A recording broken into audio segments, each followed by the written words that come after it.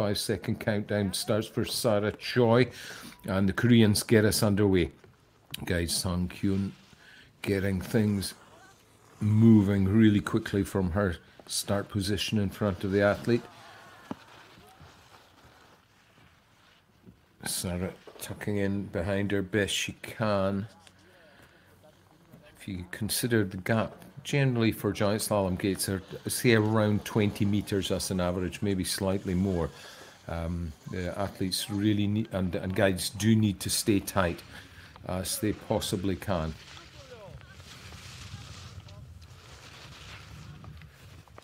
Well, hopefully the Koreans are still safely on track. You've still got your pictures at home, but I don't. Oh, here we are. Got them back. And some of that rain getting into some of the cabling. But again, we were mentioning this at the top. The Sang Kyun Young, the guide, working really hard to keep an eye best she can on Sarah Choi, who's coming down behind her. She's caught up now, so that creates a better connection and allows the athlete to ski more confidently if they're close. There's the total time, 2:12.72 in this second run. The total time for the two legs of the competition added together, of course, to determine the final time. So Sarah Choi, they're setting the early pace. 6 girls back in this women's visually impaired competition. Next up will be Alexandra Rexova, another skier who performed a little off, a little below par, I would say, this morning. So I think she'll be looking to make amends. Her guide, Hugo Ribar, has her out of the gate very, very quickly. And, well, I would say this is a bit more like the form that Rexova has been displaying, particularly across the last few days. Second in Friday's slalom.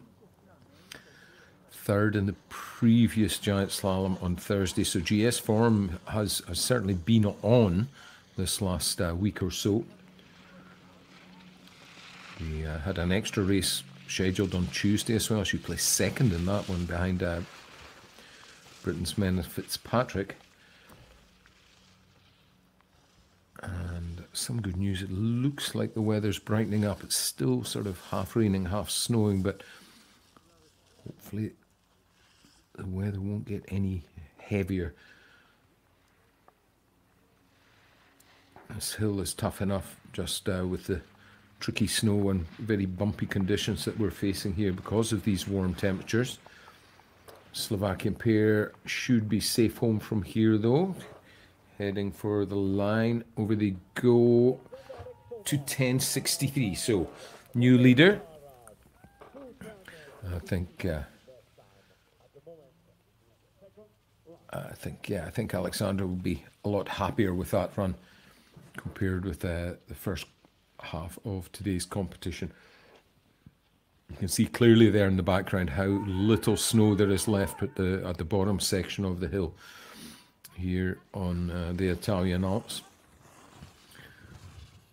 Now, the local favourite, talking of the Italian Alps, you got Martina Vozza on course right now.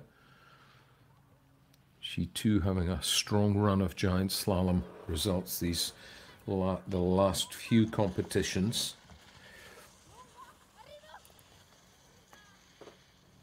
Guide urging her on. Yelenia Sabadusi feeding information and encouragement back through the Bluetooth headset. Vozza working hard to find that outside ski and create the carving force that brings her cleanly and quickly round the turn. Now looking for a bit of aerodynamic help, a little bit early to be honest, but a couple of pretty wide gates there coming across the final crest. Starts to straighten from here though, so yeah, that's it. Into the tuck, hopefully. Pushing, trying to stay forward, trying to stay close as possible to Yelenia. The Italian pair are over the line and they now change the leaderboard. 3.67. Yeah, the local kids that have shown up are loving that. Nothing like being on hand to cheer your heroes and all the other competitors on. And Nobody's enjoying the weather. No doubt about that. Bib number 1, Eva Nico. Her lone Greek competitors here. Her guide Dimitris Provensas setting a pretty solid rhythm up here. They two, though, stretching a little further apart.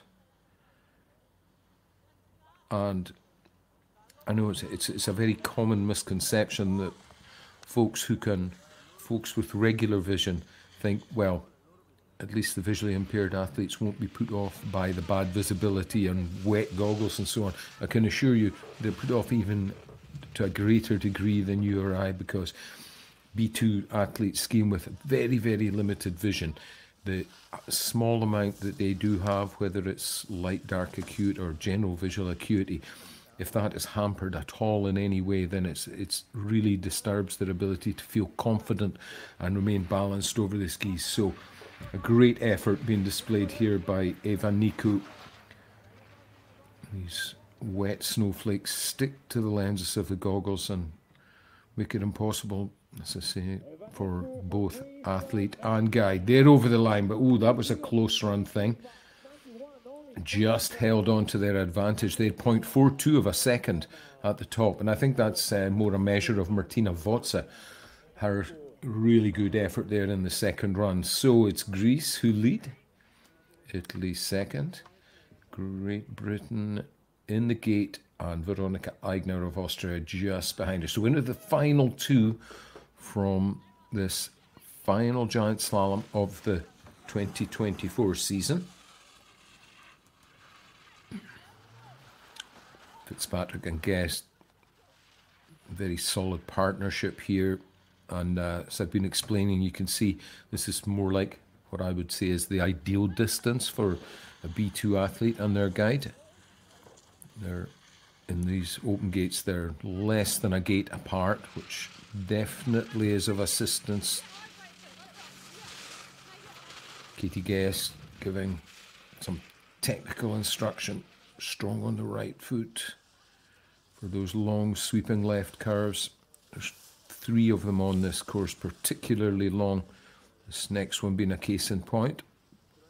Oh, Fitzpatrick gets bounced off of that left ski. She goes over to the red gate, and she goes off that final pitch, now going for the tuck position. Needs to try every trick she can to put some pressure on Eigner and force an error from the Austrian. Clear into the lead there, 5.12, and I think they're a case in point of Fitzpatrick coming to form right now at the end of the season. Big hello to the folks back home, but up in the start gate, this will be the deciding run. This is Veronika Eigner with her sister Elisabeth guiding her, and they're out and away. Now 1.11 their advantage from the first run over Fitzpatrick and Guest. And it looks like they don't think that that is enough of a buffer. Pushing things up to a very fast pace right from the get-go. Good connection between the pair of them.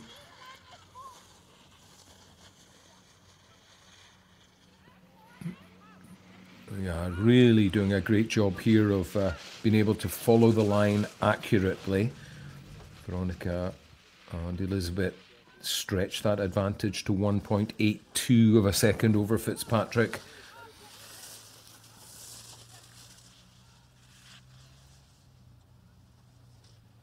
Oh, it's bumpy as anything in that blue gate, just on the crest before this next steep section.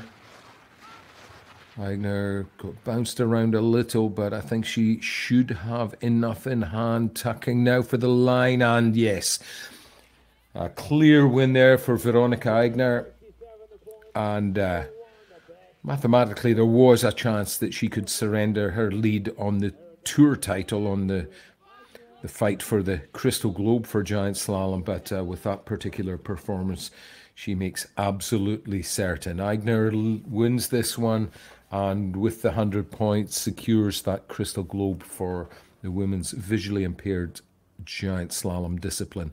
Fitzpatrick of Britain in second, and Eva Niku, for me, a very pleasant surprise, third position. Nice podium for her and guide Dimitris Profensa to nice one there, nice way there to wrap up their 2024 season. Votsa, Rexova and Choi make up the field, and as per the program on the previous days, we have our quick podium ceremony right here in the finish area. And confirmation there. Eigner from Fitzpatrick, from Eva Niku. And as we reckoned, a pretty dramatic race to wrap up this 2024 season. Fitzpatrick getting extra congratulations from the guide there to enjoy the competition. Eva Niku for Greece in third position. They're on your slow-mo picks. And Mena Fitzpatrick and guide Katie Guest on screen occupying second spot. But the Eigner sisters make it a showcase finale to their 2024 season with a very strong showing there to take the final giant slalom competition here in Sella, Nevea.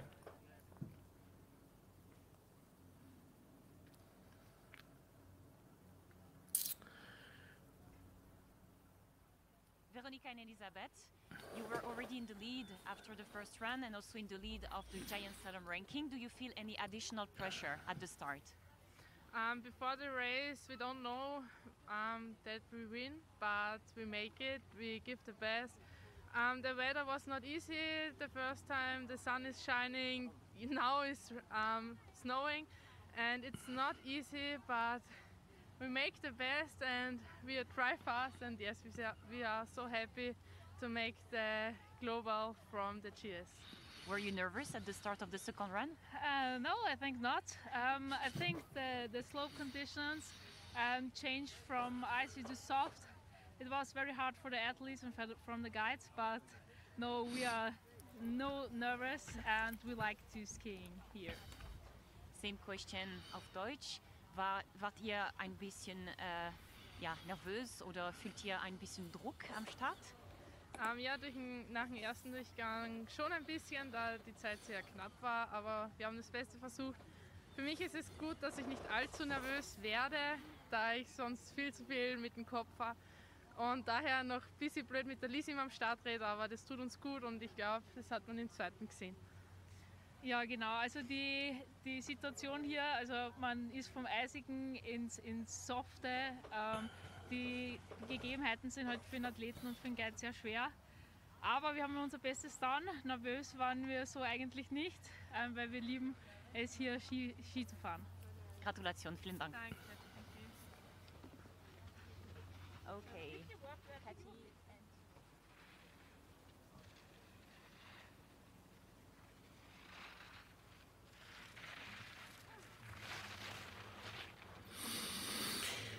Well, we're straight back underway. Apologies, not sure if you once lost your picture at home, but crossing the line is Shane Vaspi, the first of the standing women's category.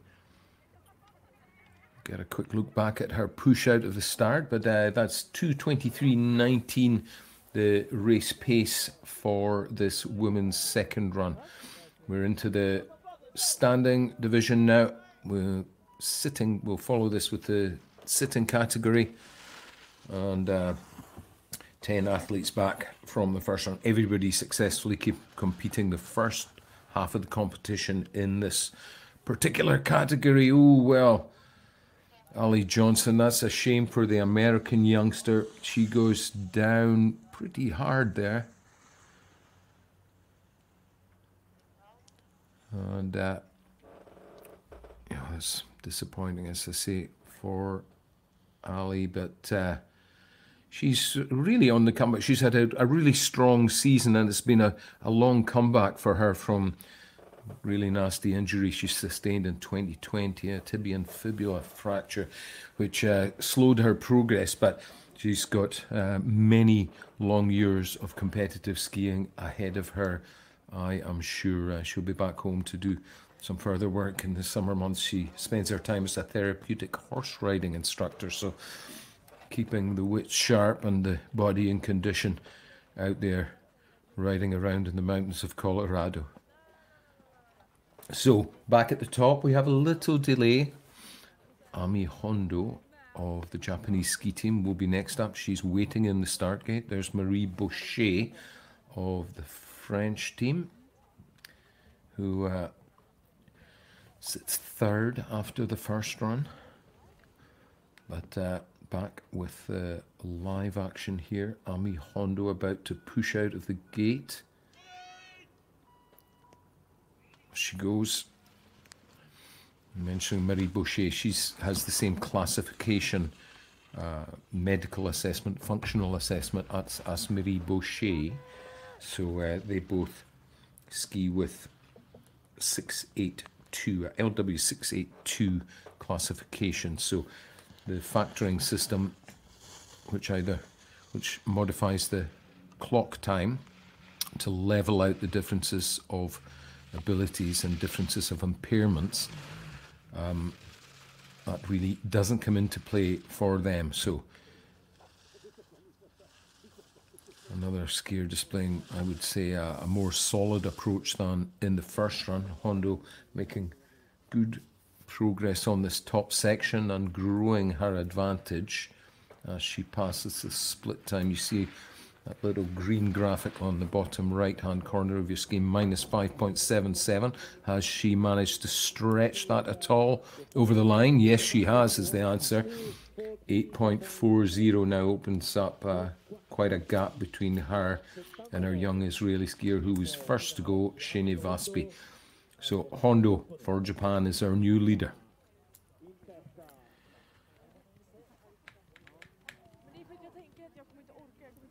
Barjo, our leader on the tour, and our leader from the first run, looking very, very relaxed in the start area.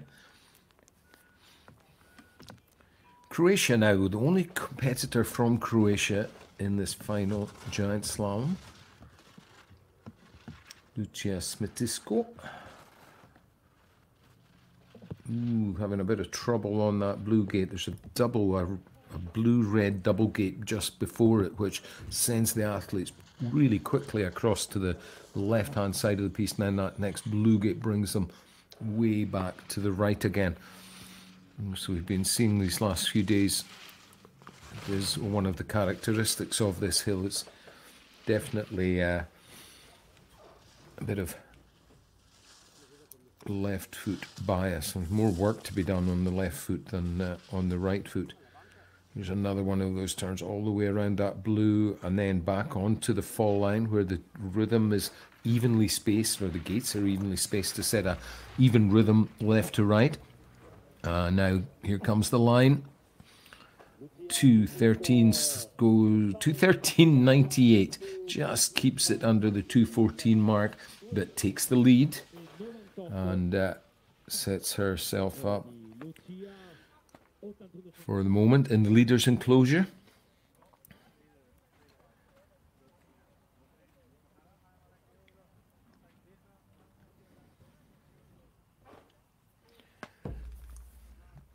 And first of the Austrians in the standing division. She'll have taken confidence and spirit from having watched the Eigner sisters take their victory a moment ago in the women's visually impaired category.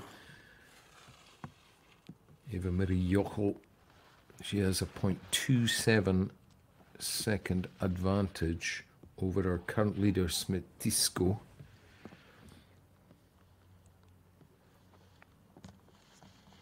So far so good, no major problems on this top part. Here comes the split time at this blue gate. And 0.34, well, hanging on.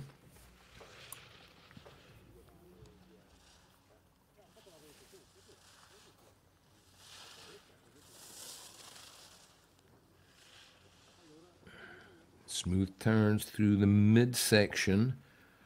Don't know if she's bringing quite the same level of aggression to this run as the Croatian who went down just before her. Let's see what the clock has to say about that. Yoho over the line. Yeah, she drops to third place. Just let the advantage slide away and then a bit more besides. So our leaderboard looks like this. Croatia from Japan, from Austria. That's Lucia Smitisko of Croatia in first, and Ami Hondo for Japan.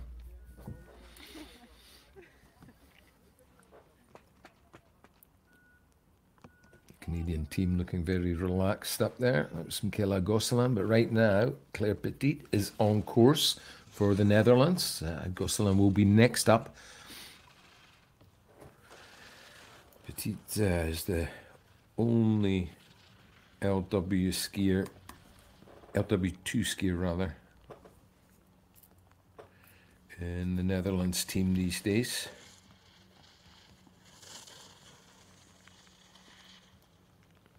She too looking to try to move things up a gear, attacking skiing, and grows her advantage from the first run.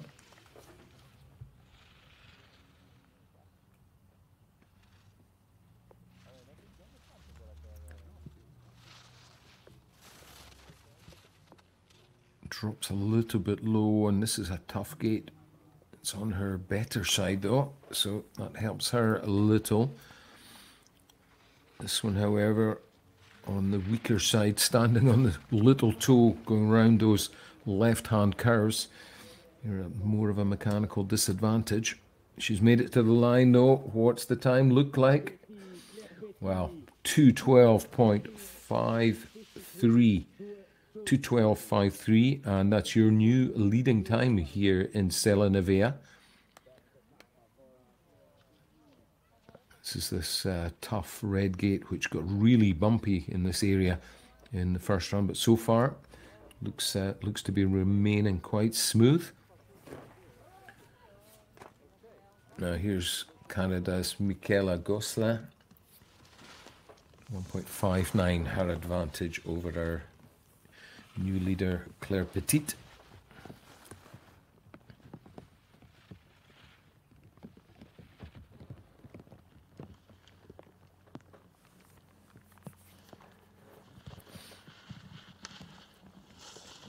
It's a little bit of help from her factoring, 96.36.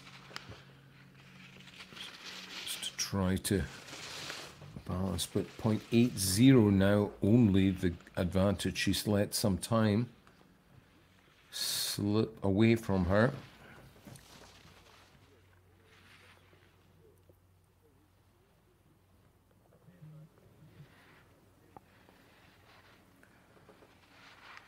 Sort of the last of the steeper, turnier gates. So now she's into the tuck position.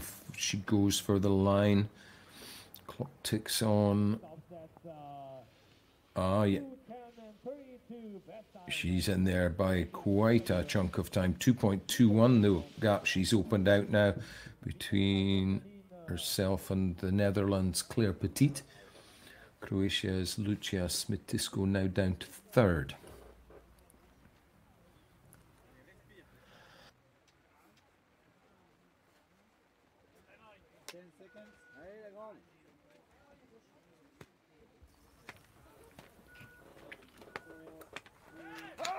The first of the French competitors we've seen this afternoon. We've got Marie Boucher on course.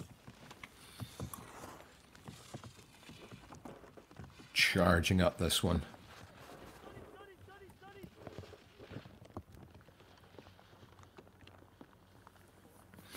Boucher sitting third after the first run.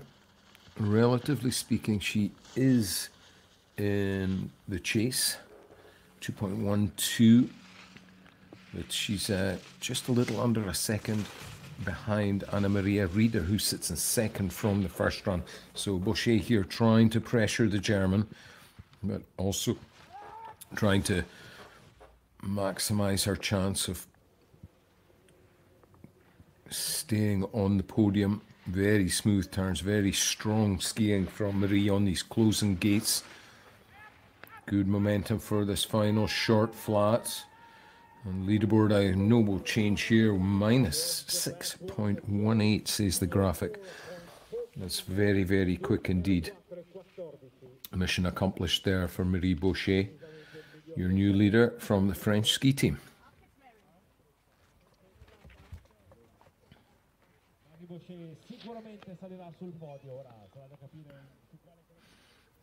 Here's Anna Maria Rieder, who we were mentioning a moment ago. Second place in the first run, so looking to improve on her previous couple of results here in Sella Nevea. Twice second. Remember, we've had a couple of giant slaloms already in the last week. Last Tuesday, the first of those, and then on Thursday, a second giant slalom. And this third one has been rescheduled from last week, where we should have been just across the border in Kranjska Gora. But unfortunately, Kranjska Gora also suffering from very mild temperatures and a lack of snow. Reader, to my eye, skiing very strongly, looks to be giving it, I've found more energy for the second run than she had in the first, so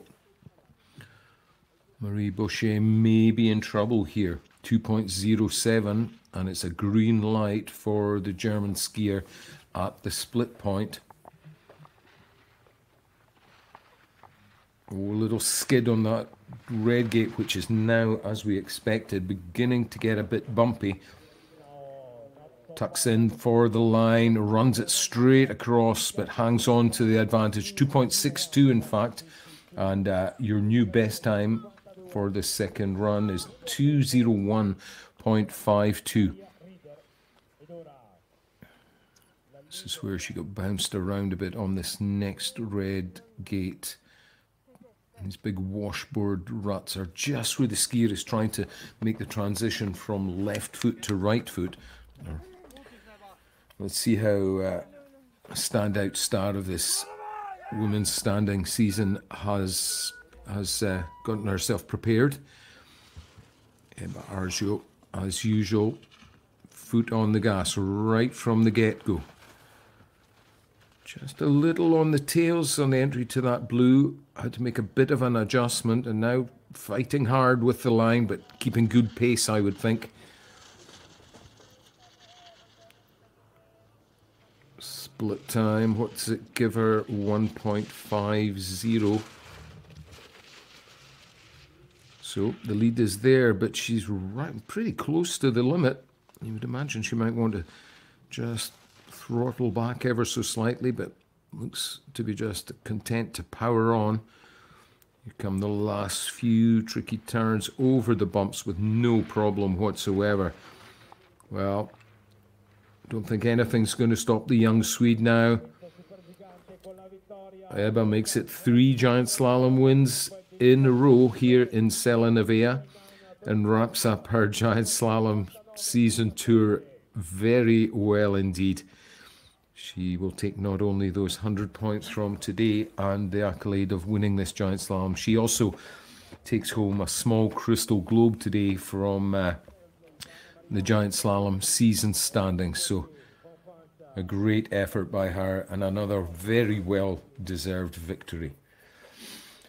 Well, it was a bit of a shootout there for the top 3, but confirmation is Sweden, from Germany, from France.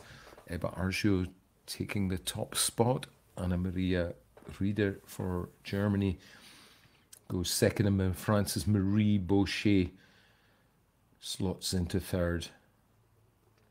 Gosselin for Canada and Claire Petit for the Netherlands making up the top 5.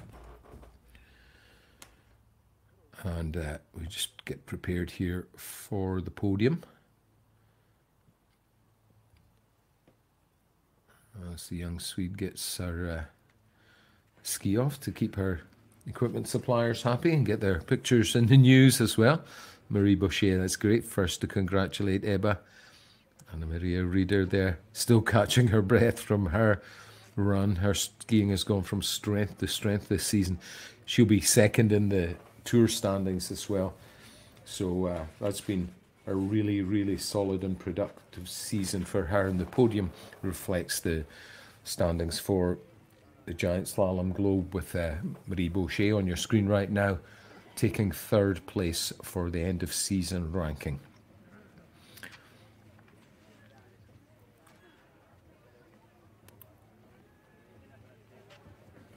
Marcia showing a very clean series of turns here through the bumpy lower part of the course. Let's see what she says about her run. And it's also a very emotional run for you today. Can you explain us how you feel? I feel so relieved. It's been a hard week for the leg, and I'm so proud now. I've been so nervous today. Ja, det är jätteskönt, jag är så lättad, så jävla skönt bara. It's also a step closer to the overall ranking globe. What do you think about that? What does this represent for you? Everything. I mean, I think I secured it, so it's never happened before, and I'm really, really proud. Jag är jättenöjd, för jag tror jag har säkrat den, så det finns ju liksom ingen bättre känsla där. Thank you, congratulations. Thank you. Well, it's been a season of incredibly hard work for the young Swede, but now the emotions coming to the surface, and that's beautiful to see, and great words from her. There's nothing wrong with saying that you're proud of your own efforts when she's achieved results as she has all season long. So we're straight away into the women's sitting category here, and Laurie Stevens getting us underway again. She opened the proceedings this morning, and same again here in the second and final run.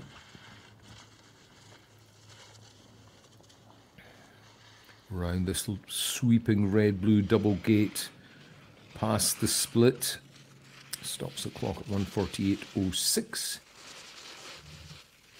Her line dropping just ever so slightly low on a few of these turns.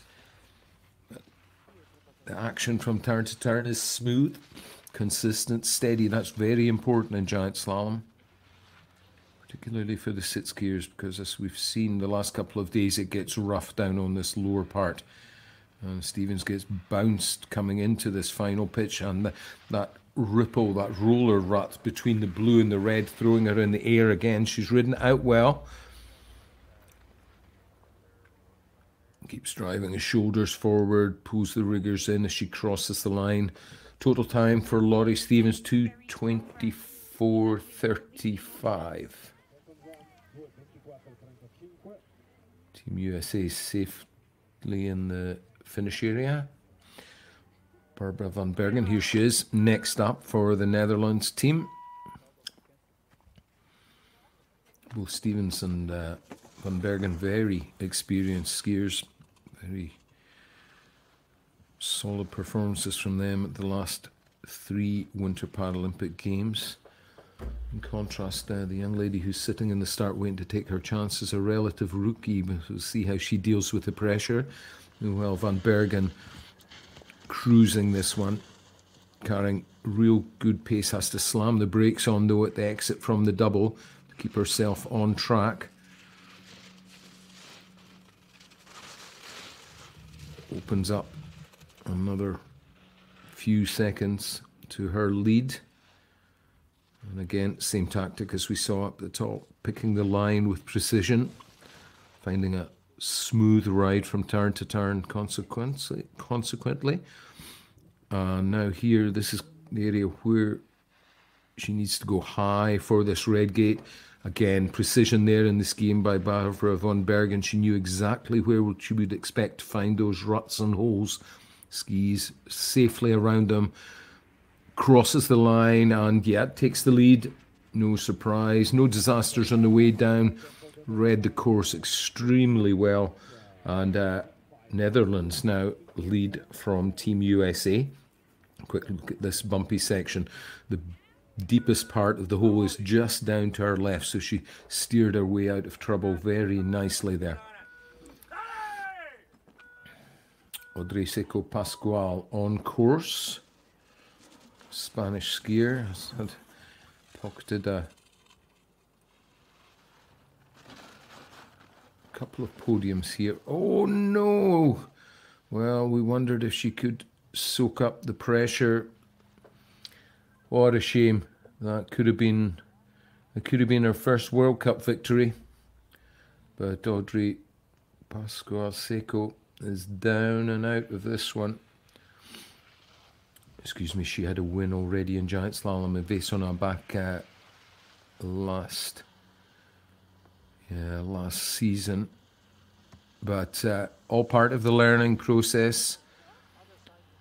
Just went in a bit too straight on the blue of that blue-red double and had too much of a turn to make when she got to the red gate. Not enough space. Drops her shoulders in deep to the left of the curve and the ski breaks away as a result. So she's a DNF, only to make it across the line in this second race. But the victory goes to the Netherlands with Barbara van Bergen, and second place to Team USA's Laurie Stevens.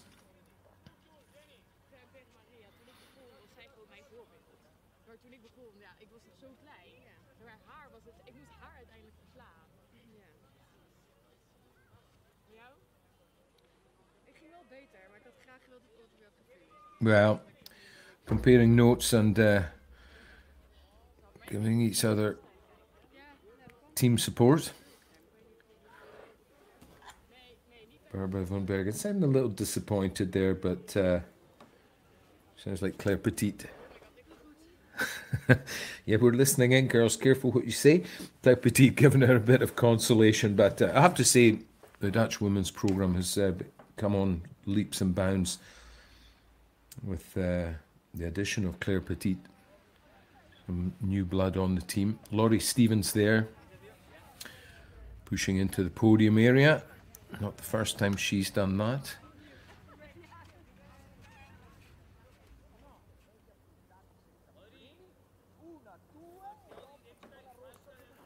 And a quick look at the podium. Van Bergen takes the victory. 100 World Cup points for her. The Globe title, just for everybody's reference, the notable absentee here is Annalena Forster of Germany. She's got a bit of a cold today, but she had already done enough work this season to secure the giant slalom Globe title. So, Annalena, if you're sitting watching this in the team hotel, hopefully you'll be feeling better and we'll see you back in action for tomorrow's Super G. But from all of us at FIS TV, big congratulations to you for taking the giant slalom Crystal Globe home to Germany. Solid runs, even in those very changing conditions. How did you feel on the slope? Well, actually on this one and first one as well, I felt really good. But on the first run, I made a big mistake and then was behind Audrey. But she did a fabulous job. So I was hoping to battle it out for the second run, but unfortunately she DNF'd. But I managed to get through and felt good. Same question, answer in Dutch. Ja, we hebben twee goede runs gedaan. In de eerste run wel een grote fout gemaakt en daardoor achter Audrey gekomen. Ik had het graag in de tweede run natuurlijk uitgebatteld, maar helaas is niet gefinished. Maar mijn gevoel was wel heel goed over de tweede run, dus dat is heel fijn. Thank you, congratulations. Great words. Yeah. They're all in it for the competition. It's really interesting to hear that Barbara van Bergen giving us an insight into the mindset of these elite competitors from the world of Paralympics. Well, that concludes the women's competition for today, and we're straight away. We get going with the men. Miroslav Haraus pushing strongly out of the start here in the men's visually impaired category.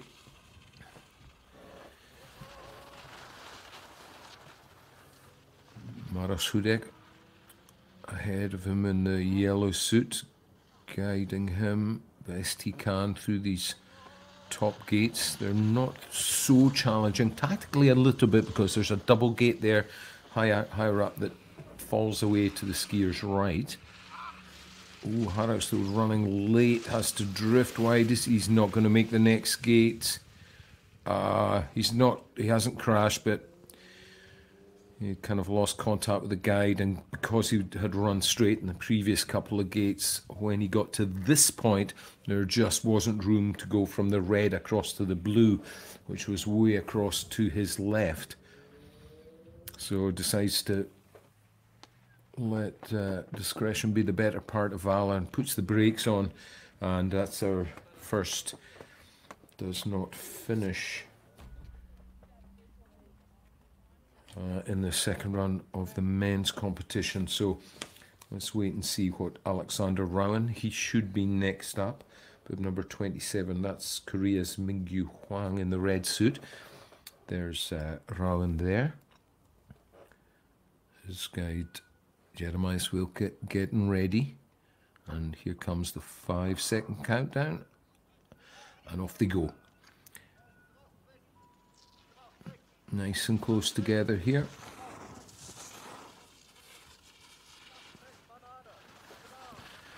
Jeremiah's calling it the banana. That's the one we mentioned just before he came. Oh, it wasn't the banana. He skied the banana so well. He was carrying way more pace than he thought he would have been when he went into the next blue, but hangs on there by the skin of his teeth, right on the back of his skis, but they're right back to the job of putting the power onto the skis.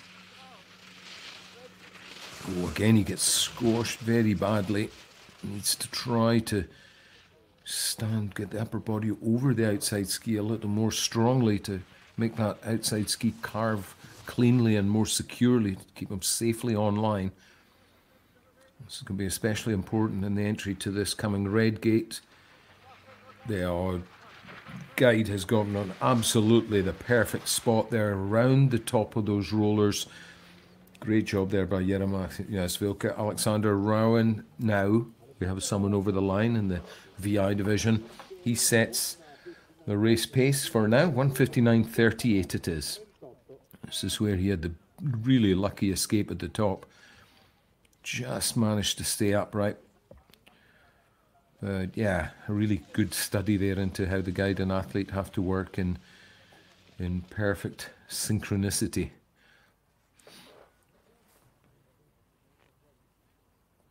Couple of young men up the top there who look very familiar. That's Johannes Eigner. He'll be taking confidence from his sister Elizabeth and Veronica's performance a moment or two ago in the women's VI. But we're on course here with the French. The French coaches are the most vocal from the sidelines. So plenty of encouragement for their guys and girls. Roy Picard doing a great job in his role as a guide here. Just a little check every other turn.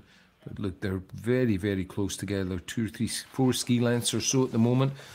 So that allows Hyacinthe to just loosen up and get on with the job of charging against the hill. Right on the fall line for as long as possible through these tricky turns. And now out onto the final flat part. Really good skiing on this lower section by Hyacinthe de la Place. And yeah, opens a big lead up. 5.11 seconds his advantage. His the winner or leader race pace at the moment now is 1:54.27. Took the risky line through the bumps there, but he was well balanced over the skis, so nice work.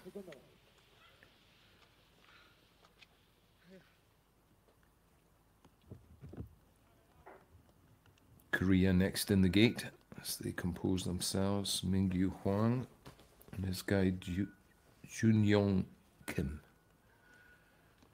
They're on course.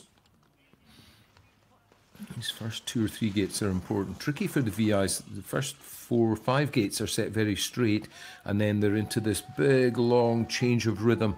This big, long right foot turn, and then quickly back into a more upbeat tempo of turns on the next section. So that's a challenge for the guide and athlete to stay well connected. Good communication.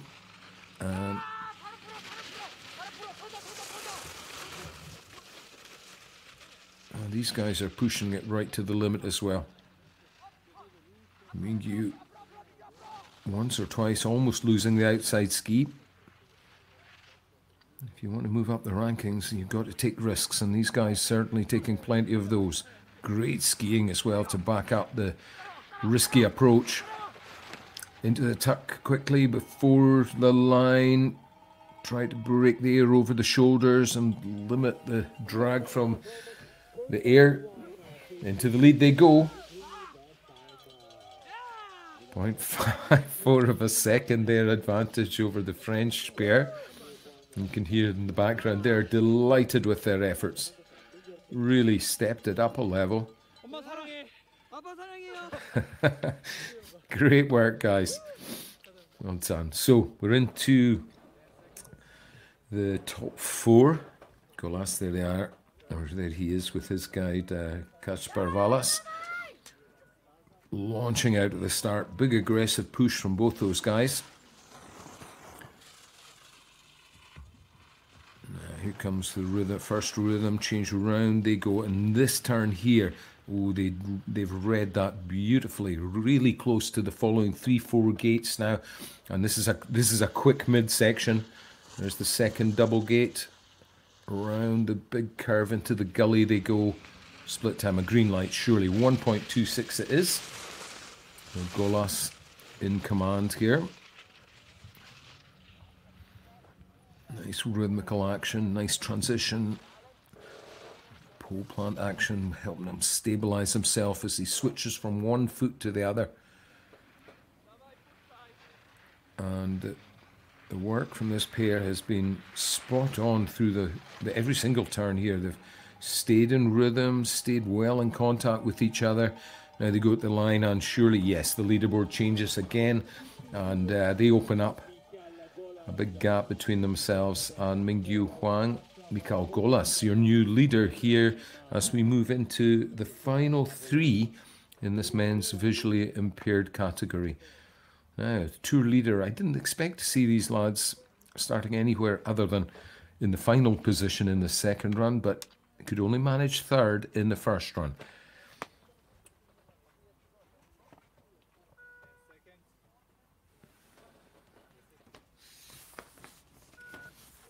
To the countdown, and off they go.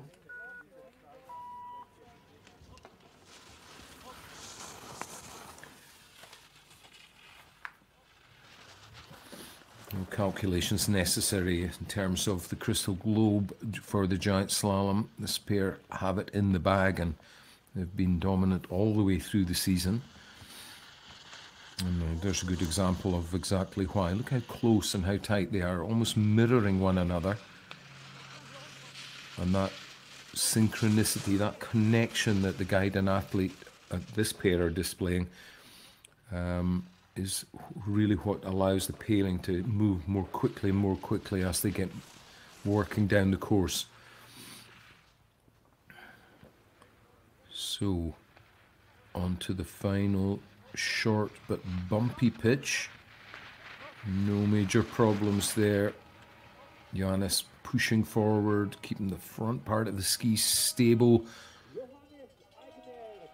Into the lead there, 0.80. Now, it's a question of who can challenge them and by how much. There's a bit of a gap between Canada's Kai Eriksson and Eigner. Eriksson will be up next. The gap is 0.96.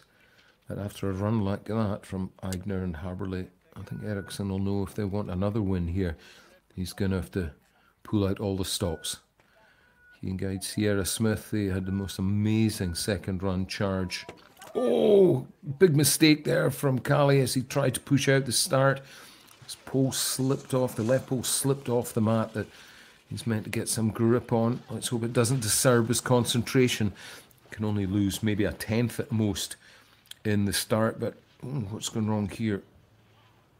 It certainly does seem to have rattled him. Not skiing with his usual precision and consistency. Really not cleanly over the outside ski. And the advantage, well, it's more than halved. Only 0.2 of a second they have now. This is a bit more settled, a bit more like we saw from them the last few days. Ericsson, as I was saying, had the most amazing second run charge in Friday's slalom to take a victory.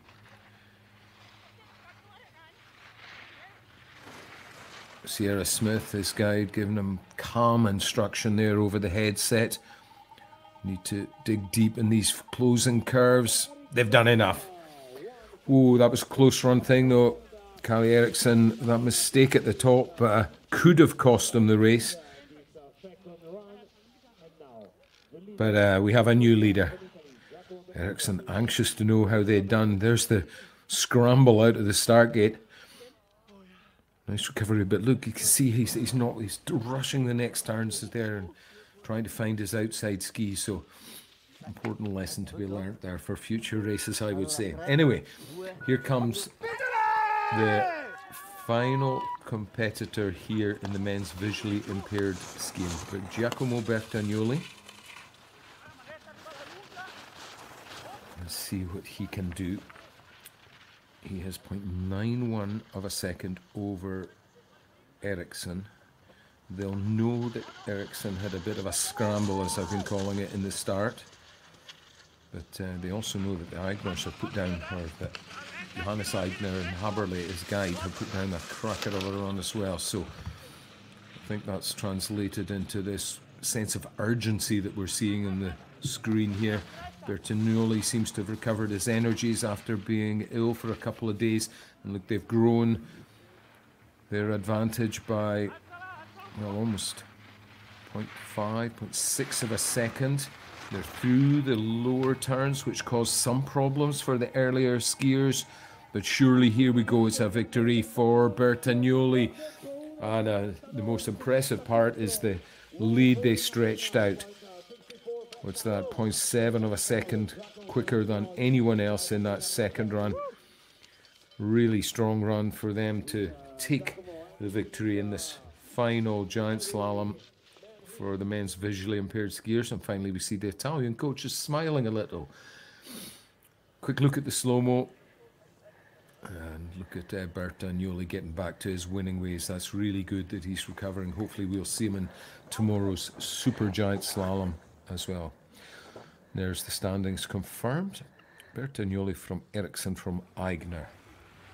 And the Crystal Globe, don't forget, goes to Aigner. And he has done more than enough this season to secure that particular title. He should end up with a grand total of 600 World Cup points. He's added 60 from his third place today. So as the boys get themselves lined up for the podium and standing men get ready to take their turn, we'll just get confirmation of the rankings one more time. Yeah, the Italian lads are all smiles. Big shout from the fans in the finish area. Italy from Canada from Austria. Our third place skiers from the second run on screen. Kai Eriksson, we get one last look at that mix up at the start that almost put him out of the race. But the look on his face in these closing turns show that determination got him through and earned him that second spot. Not enough though to challenge Giacomo Bertagnoli, who takes the victory. Andrea, like 2 days before, you were in the lead after the first run, but this time you could defend the victory.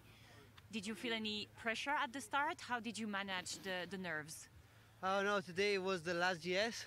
I just wanted to finish, so I pushed hard, and I just wanted to get to the bottom, to the end. I think we did a pretty good race. Of course we can improve, but I'm super satisfied, and I think he thinks the same. Yeah. Were you nervous? No, but the snow and the race was hard, but we are the best and we win. Same question, you can answer in Italian. Yeah. Sì, oggi in realtà non c'era tanta pressione, perché è l'ultima gara della stagione, la Coppa dei Giganti purtroppo non la potevamo vincere, quindi oggi abbiamo dato il tutto per almeno concludere questa stagione con un bel oro, cosa che abbiamo fatto, quindi riprenderemo l'anno prossimo ancora più carichi. Sì, esatto, siamo contenti, ha tenuto duro tutte e due le manche, era difficile però ce l'abbiamo fatta, ci accontentiamo di questa vittoria anche se non abbiamo portato a casa la generale, ma il nostro sguardo è verso il futuro e quindi c'è ancora tanto da allenarci perché il livello sta aumentando sempre di più e noi vorremmo farci trovare pronti. Grazie. Grazie. Bravo. Ciao. Well done, guys. That's great to take a victory, the final in the GS Tour of the season. Great to take that victory on home snow and turn it on for the local fans. Straight into the action here, Vaverka for Czech Republic. Apologies for misrepresenting him earlier today. He's almost at the line. We join him only 10 gates from home. And as the first of the men's standing competitors, he gets himself safely across the line and sets the early pace at 2 minutes, 11.36 seconds.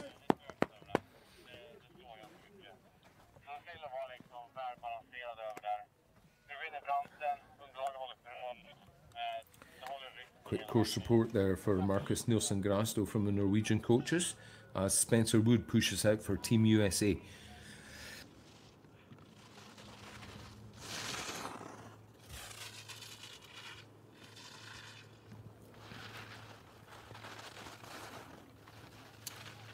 Three Americans in the men's standing division. Spencer Wood, Patrick Hargan and young Jesse Keefe, the flying rookie, doing very well in the first run, but let's pay attention to Spencer Wood's run. He's dropped some time by the looks of things. Doesn't look to have the same energy going on to the ski as he did in the first run, and consequently drifting, particularly on his weaker side on these right foot turns. He seems to be getting pushed down the hill more than he was earlier today. Been a tough old week of ski racing here with the extra races scheduled to try to make up for some of those we lost earlier in the season. I think each and every one of the athletes feeling the pace. Spencer tucks in now. Team USA are across the line. Yeah, he let just a little bit too much slip away from him, I think, particularly in the top turns. Smooth skiing on the closing gates, but higher up seemed to be where the time was lost. So, Czech Republic are leading the way ahead of Team USA, and now we have Germany in the start gate.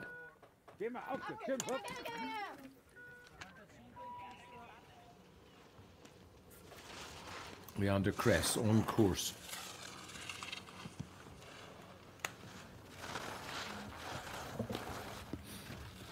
Oh, just going down so heavily.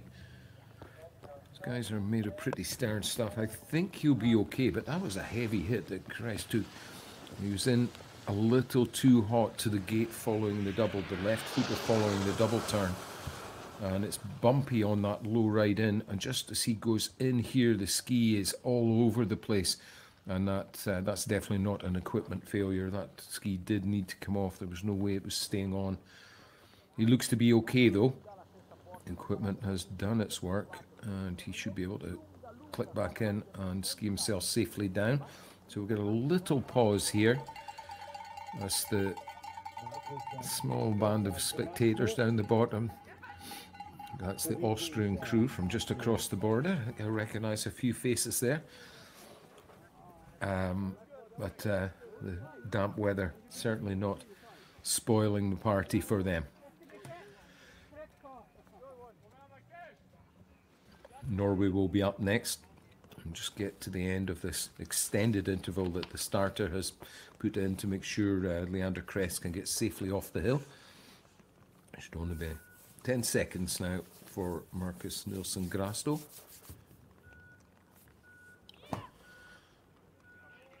He's out and away.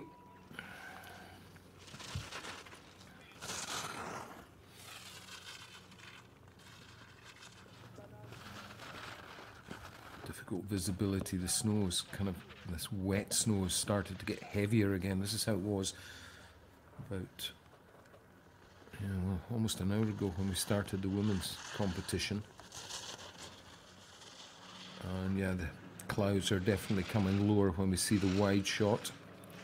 Let's hope it's not affecting the goggles too badly for Marcus. He keeps the green light on, that's the main thing. 2.87, a healthy buffer over Vaverka, who's our current leader. 16 athletes back for the second run in the stand-up division for the guys. Marcus doing a good job here through the bumpy lower turns. Now in sight of the line, but he's missed the last gate. Oh no, just let it run a little bit too much.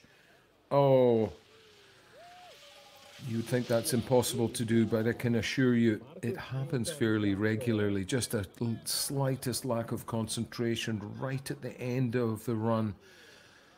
He needed a little more direction from the blue gate to be able to safely make the following red, and hadn't taken quite enough of a direction change.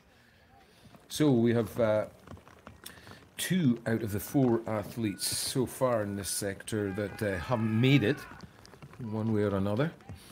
See what Davide Bendotti can do.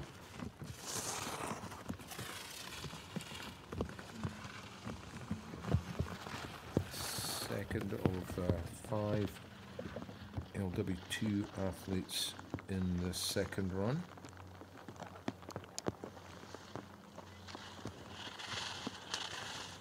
Nice and smoothly around that long banana gate, but then that blue is on the side that is less favourable for him, but seems to have got the measure of it and has grown his advantage.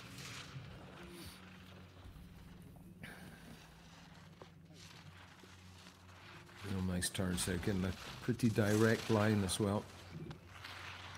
Cutting the line can save time, but it also increases the forces right at the gate and under the gate, so it's a riskier way to travel, and that ultimately is the challenge for the Alpine skiers. It's just getting that blend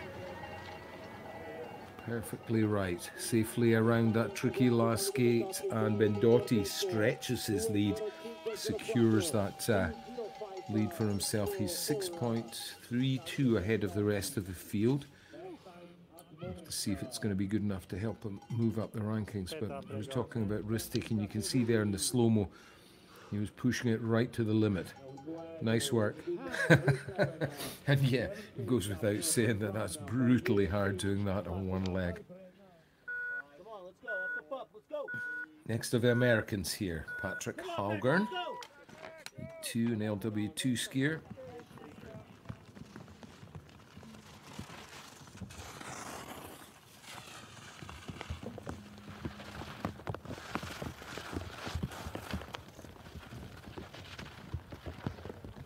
Good work so far. Really good work, in fact. Ski could maybe be driven a little bit more of a load to help him stay on top of things, but another summer season in the gym will help him work on that. It's enough to get ahead of Bendotti at this point, but he ran very straight. Now has to make a big adjustment, that red to blue and next red. Those previous couple of turns, he was definitely taking the long way around to be able to stay on the track. Giant slalom, it's the ultimate test of technique, but also tactics as well. You need to be able to pick your line, just match it to your ability as best you can. Algren, has he done enough to hang on here? Yes. 1.48. He takes the lead for the American team. The waves are pumping. The waves are pumping. I'm gonna try to remember that phrase. Ciao, Patrick. Well, you heard it from the horse's mouth. It's all very well me trying to explain on the screen here. how difficult that is, but you heard it right from the racers themselves there. Well, Rachbauer up next for the Austrian team.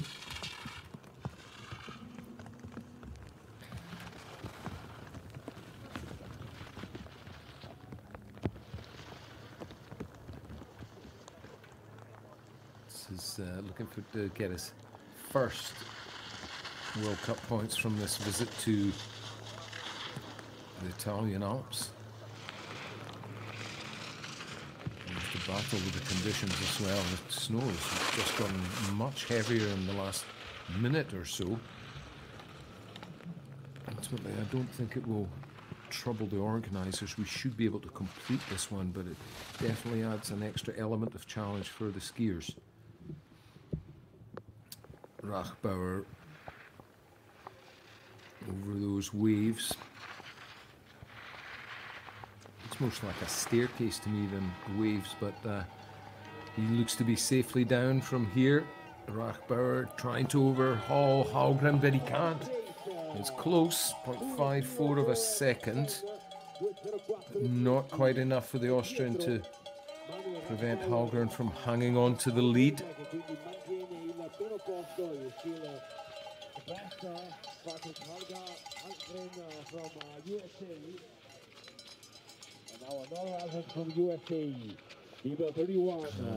Up close look at Patrick Rachbauer as he Manuel Rachbauer rather, as he tries to get his breath back. Well, the Americans lead, but they're not done yet. This is the last of their guys in the stand-up category. Jesse Keefe.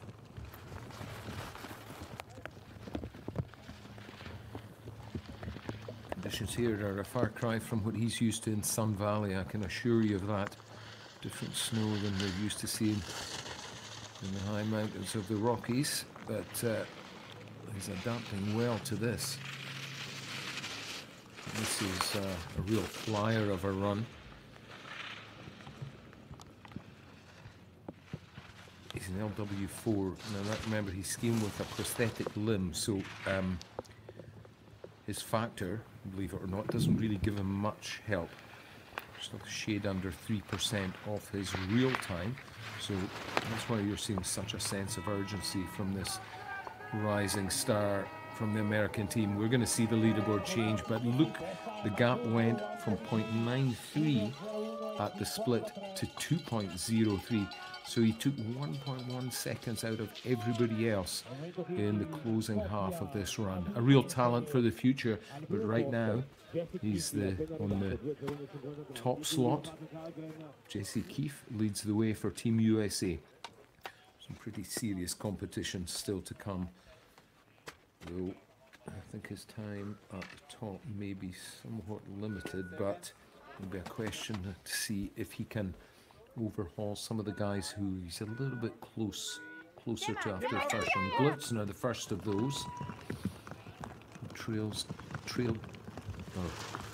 has an advantage rather over Jesse Keefe, our new leader, of 0.53 of a second from the first run. Stroked a little low on that first steep section.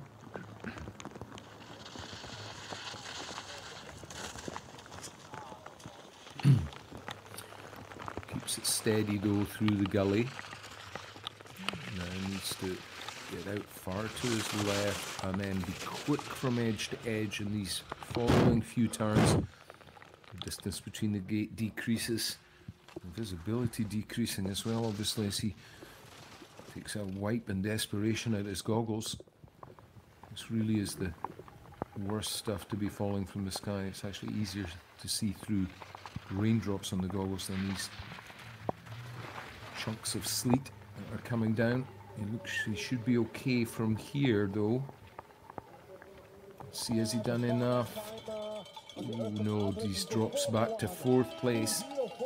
That's a measure of the difficulty that he's facing, but I think it's also more a measure of how strong that run of Jesse Keefe was. Young American really threw caution to the wind. Glitzner, line management a little bit difficult there, and it was clear that he was having trouble with his visibility.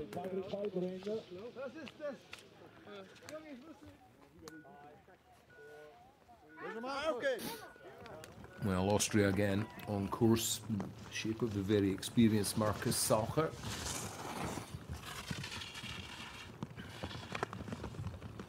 Marcus has this weakness on the right side of his body, so these turns where he's trying to get round to the left are less favourable for him.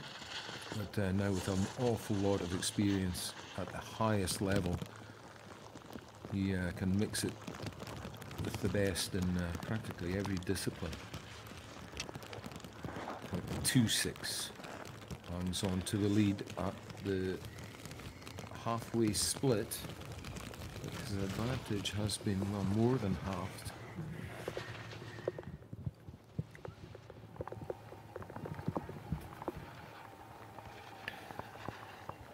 Keeps the work rate up, negotiates those big waves on those final 3 serious turns. Now heading for the line. Salcher, has he done enough? Oh no, second place it is, but again, look at the gap, 1.29 behind. His total time, 2:02.82. Jesse Keefe still leads with 2:01.53. The young American. I'd like to see how he's reacting to this in the finish here. Sure, he can't believe his luck. It's a well-earned position he sits in right now, so the wait becomes ever anxious for Keefe. Austria still have another ace in the hole here in the shape of Tommy Grocher. Last chance for Austria here.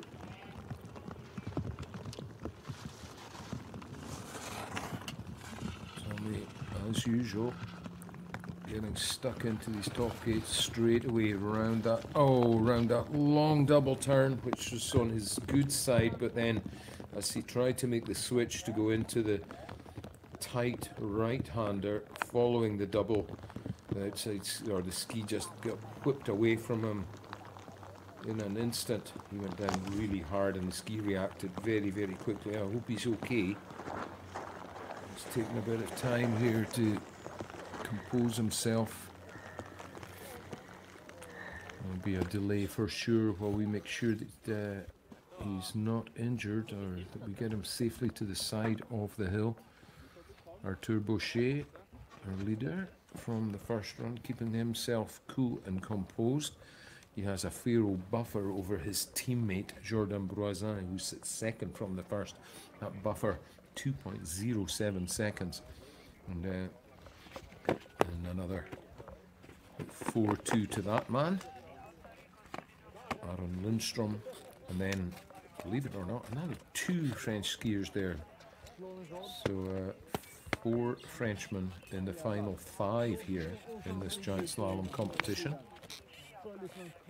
There's Oscar Burnham right on cue. His teammate Jules Segers goes just after him. But here's the standings as they are at the moment, while we have a slightly anxious wait to see how Tommy Grocher is getting on up there after a very big crash up on the top section of the course. And the snow continues to fall. It's getting a bit more like snow. It seems to be cooling down a little, but as it cools down, the precipitation seems to be getting heavier. So, as I've said already, that really won't help anybody up there. Oh, look at us right there. Meanwhile, USA #1 at the bottom of the hill, the boys are getting in celebratory mood. Full gas. Full gas, USA. Full gas, USA.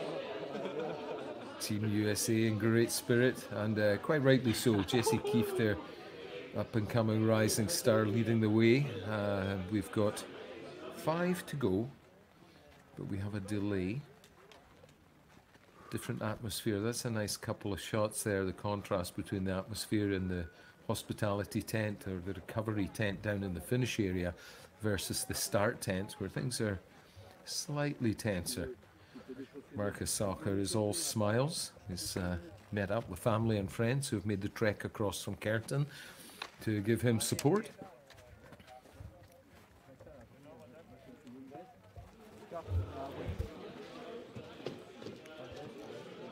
There's our young Norwegian, who too didn't make it. There's Jesse Keefe. No wonder he's looking delighted with his efforts.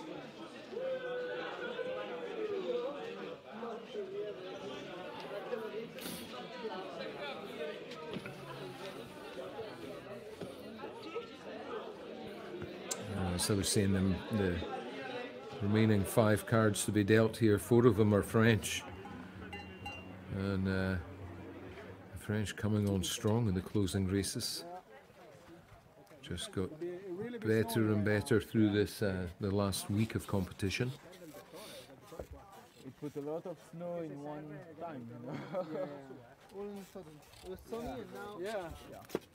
Almost like Aura weather. You remember Aura when we were there? It was like. Well, as usual, if you're a little bit short of a conversation topic when you're out in the mountain, talk about the weather. I have to say, just right on cue, Friuli, Venezia, Giulia, the region has done a fantastic job of supporting these World Cup finals and putting together a great race crew. The local organising committee, assembled by the Sport for All Hans Erlacher team, have done a great job under very, very difficult circumstances. If things go according to plan, they will pull off a Super G for us tomorrow. That will be the final race of the season, final World Cup race of the Para-Alpine season. But I have to send my congratulations to them, and I'm sure all the athletes would agree that it's been tough here, down in this sector of the Alps. So warm, so little snowpack remaining. And that ultimately has meant we have had to lose the final downhill of the year. But as I say, the Speed Kings and Queens will get a run out tomorrow, if all being well, as long as the snow holds off a little. We'll certainly be struggling to run a Super G if the weather's like this tomorrow, but there is clearer spells in the forecast. So we'll watch very closely to see what tomorrow morning brings.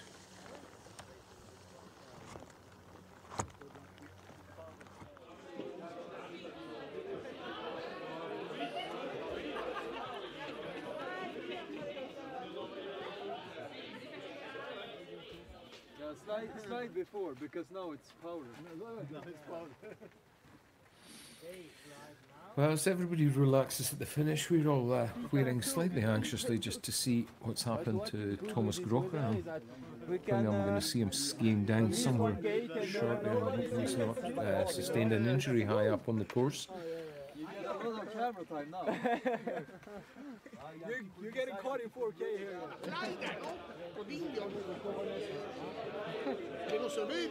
Jesse Keefe's got oh no. That's a right young Italian. The hairstyle deceived me there, but preferisco stare preferisco stare al freddo che non al caldo, perché alzarsi alle 6 di mattina si incontra che ti spuzzi, ti sudi. A little impromptu, unofficial interview there with the Italians in the Finnish tent. And still the snow continues to fall. Well, let's hope we can get things underway quickly, because as well as interrupting the visibility, this soft snow on top of on the race line doesn't really help the later runners, and we do have a bit of a shootout remaining here. The remaining 5 skiers are separated by only 3.19 seconds, so Sagers from Burnham, from Lindstrom, from Brozin, from our first run leader, Arthur Boucher. We'll be hoping we can get things moving as quickly as we possibly can. Afternoon, everybody. Everybody looking very relaxed there, now that their race is over.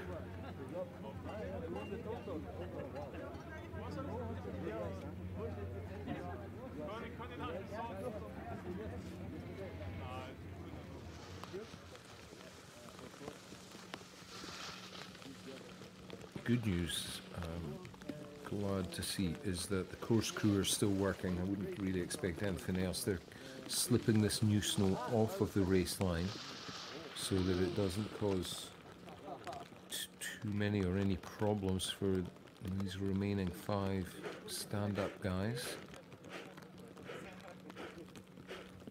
We've got 14 sit skiers as well to run to complete today's proceedings.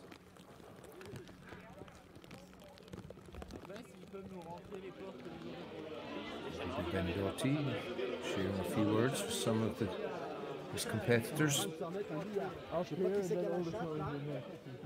Donc toi la perche, on t'a tendu une perche. Tu veux la gober ma perche? On n'a pas dit un cure-dent, on a dit une perche. Ah oui, c'est vrai. Maman elle a entendu. Maman elle a entendu. The French team keeping things nice and chilled out up in the start area. It's important just to conserve the emotional energy as much as anything else in situations like this. It's a very important role of the start coach just to help his athletes stay calm but stay ready at the same time, because things can change quickly. If there's a bit of extra course preparation work, or if the athlete needs a bit of help to get off the hill, then we need to allow all of that to happen. But then things, as I say, can change very quickly, and it can be time to be back on deck with only a minute or so's warning for those skiers who are waiting to take their turn. As I say, it's a different atmosphere down at the finish, where everybody's very chilled out and smiling happily. Marcus Sattler, he currently sits second behind America's Jesse Keefe.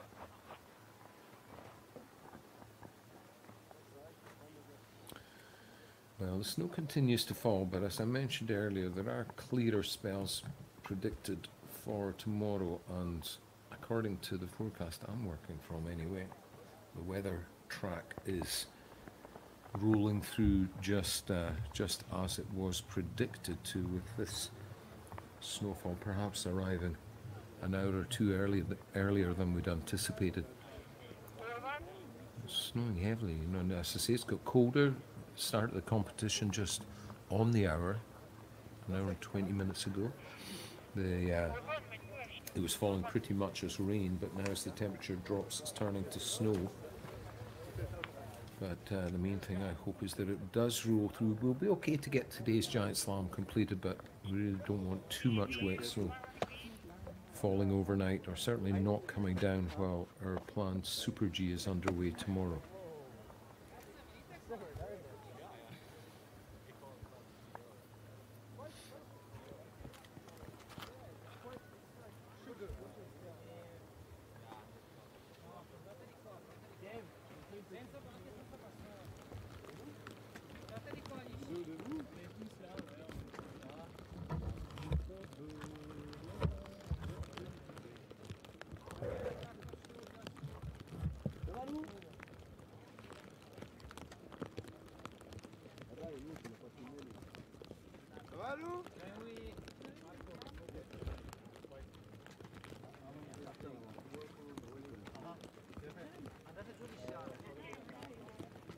Ok. Il y a un runner.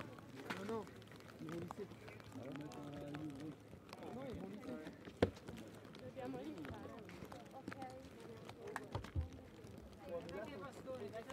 Corona ou side? Corona? Non. Bah, juste deux, ça va pas faire beaucoup. Hein. Ça va lisser. Non, mais c'est pour le. Là, le mec, même un, là. Quand ils font le Allora qua vi mettete subito qua di fianco, ok? Laterale. Normalement, il devrait mettre un nouveau. Faut un laps de temps. Ouais, mais c'est combien? Là, il y a un quart d'heure, non? Je sais plus combien de temps.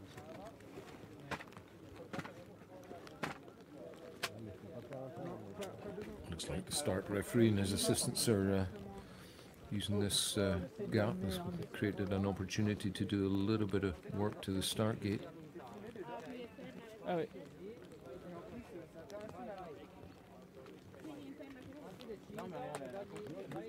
And what they're doing is they're sending the course slippers out with very specific instructions to try to move this heavy wet snow that's been falling in the almost 20 minutes now that we've been waiting to get things back underway.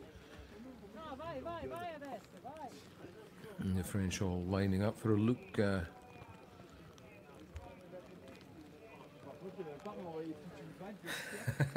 I was just about to say, Aron Lindstrom is probably feeling a little bit left out there. It looks like the Swedes don't have a start coach, so he's up there with the French athletes and the coaches. And yeah, well, I'm glad he's getting off the hill, but disappointed at the same time that it looks like Thomas Grocher has been taken down in the sledge, so that's really not the outcome we've been hoping for. Let's hope it's nothing too serious for Tommy.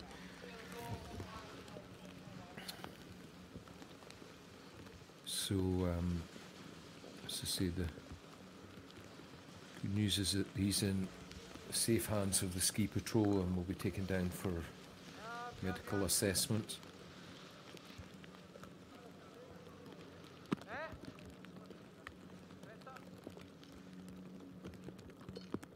And the kids, some of the kids from the local ski club here that are out on course slipping duties. And you can see, if you look closely at their skis, how much snow has built up already in this 30 minutes since it got heavy. And it could pose problems for the later runners. As I say, we've got a lot of athletes to get down the hill yet. We've got 14 sit skiers, plus the 5 standing guys who are waiting at the top.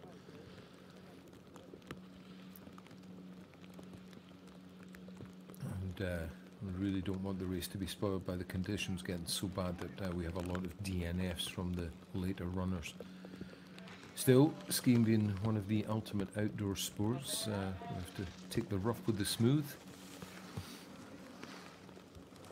Getting some extra dye onto the course as well. That's going to be of great assistance to everybody. The dye, it's not to show the guys the way, it's to help create a bit of definition, a bit of light dark definition to help the skiers see where the terrain really is going, because as the clouds are coming lower and the snowfall is getting heavier, the light has faded and there's now a distinct lack of definition between light and dark on the snow, which simply put means you can't see where the bumps are.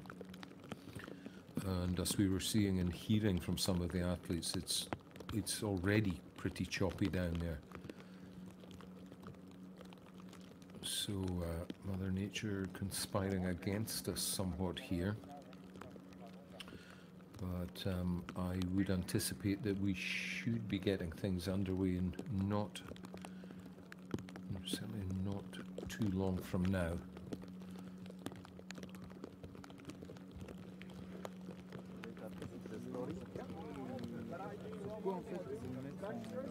Turboucher there having a look from the start position. Certainly looks relaxed. Big smile on his face, young Arthur. You don't have to go balance like this. Because for me, I don't have the same stability like this. So for me, it's more better to with a balance, go like with a split machine. And dips also. What? Dips also? Yeah, dips. Yeah. And how do you do that?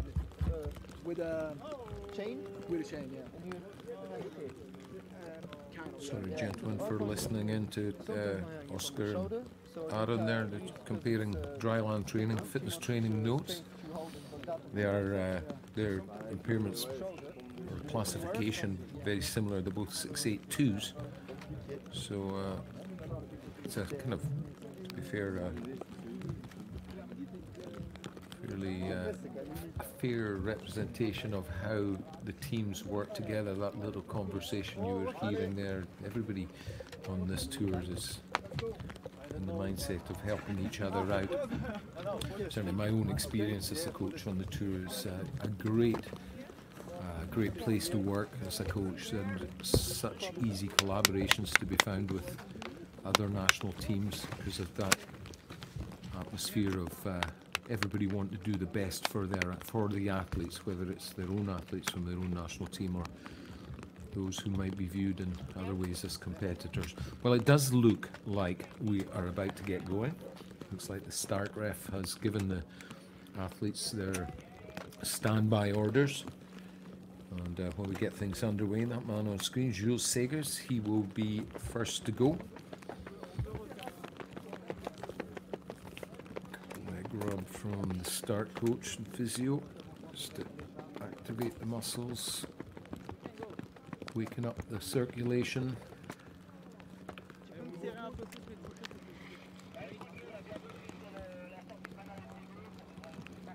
So Jules Seger, he's the jeune espoir, I think it's fair to say, the young hopeful on the French team. Hails from Léger. Very well-known ski resort on the way up towards Chamonix, up in Haute-Savoie. Doesn't seem to be getting affected by the delay. Looks cool and calm, but also collected. Looks ready to go.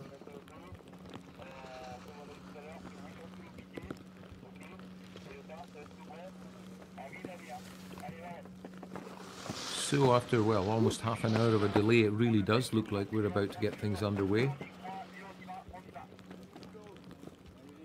The jury radio's just been checked there. The jury members on the course clearing the course from bottom to top. That allows the start referee to check the athletes are ready, and then on the next interval the clock will signify the countdown. You'll hear the beeps. First for a 10-second warning, and then 5 counting down to 0. From that 5 in the disciplines which start with the countdown, the athletes can go any time from the next beep. Jules Seger. Well, after the big delay, we're back underway. Seger's on course for the French team. Whoa, it's tough out there now. You get a look at the whole hill. The light really has faded. The bumps are still there though. Now they're completely impossible to see. So 19 years old Jules Seger on course here. 21 years old, excuse me.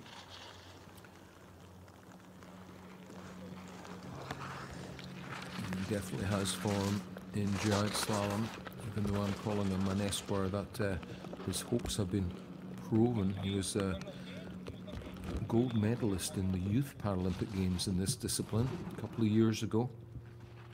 But now, different kettle of fish, mixing it with the big guys. He does have an immensely strong team around him, though, to help him as he develops his skills and builds that competition experience. And I would say that after that long delay, this is a very composed and measured run by Segers, and it's enough for him to change the leaderboard. Jesse Keefe finally is knocked off the top perch, and he's down to second, Sacher in third. But the youngster Jules Seger gives us a wave as he has a quick check of his position and time. We'll watch him wait very closely as the remainder of his team come down to see how his results going to end up. So 3 more Frenchmen to go and 1 Swede. 4 racers remain. First up, Oscar Burnham.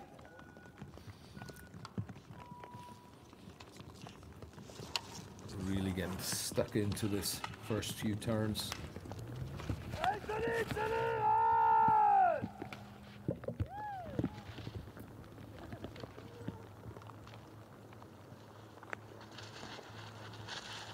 Now, no help from the clock, remember? We were discussing his classification. He and Fulton, the next skier who will follow Adam Lundstrom, are 6'8" classified athletes. pushing it here, really close to the gates, trying to tweak the tails of the skis coming out of the turn just to get a little bit extra acceleration. Smooth through the bumpy parts though, that's a very important tactic. I think that will be one of the elements which determines who finally takes the lead here. Right now the lead though goes to Burnham. I think that simply means I can't see a thing. That wet stuff, especially at the bottom. The snow's almost rain down here. You can see there on his goggles all those blobs of rain, adding to the difficulty here. So, 4 to go. Aron Lindstrom gets a high five from his coach. So 3rd place after the first run, and with Jordan Broisa and Arthur Boucher ahead of him. I think the only tactic for Lindstrom to employ is just try to go as hard as he can, make this run as clean as possible to try to put some kind of pressure on them to force an error. Right now, that game plan looks to be getting delivered very well. Gates where he can afford to go straight, he's clipping very heavily. Knows that he needs to give a bit of respect. He seems to be giving them a bit of space. In straight here, over the final terrain break, and this last steep bumpy section keeps that high level of attack here, driving forward. The advantage he did have over Burnham has gone at the split, but that was a strong lower section, I would say, and it's enough to put him into the lead. 0.85 the gap he has. He opens up or stretches out from the others. See his goggles, they're covered in sleet. These are the turns that he really nailed on that final steep pitch, and it's bumpy there as well, so that attacking approach really seemed to work well for the young Swede.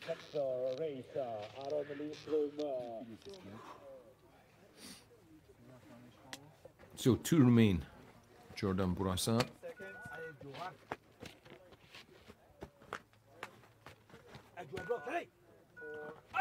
Big push. Off he goes. It's one of only 2 LW4 athletes, so those are the guys who have a lower limb amputation and ski with a prosthesis. He and Jesse Keefe, both in the same category there. Jordan reading the terrain well, finding a good smooth line round these turns.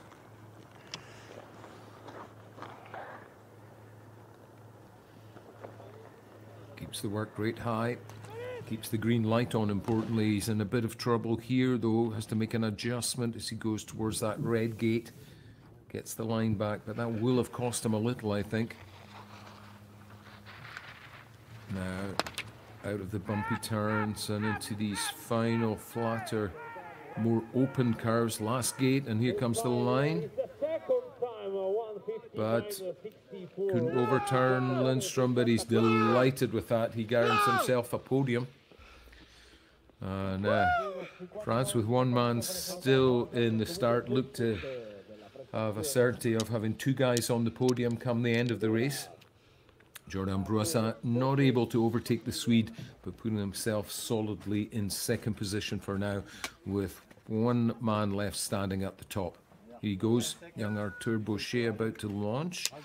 The red tour leader bib shows that he is in command of the tour so far at this point in the season, and he's done enough already to secure that globe, so just skiing to prove himself as the #1 giant slalom skier on the hill today in this men's standing category. Down through the fog he goes. That long delay doesn't seem to have affected his composure.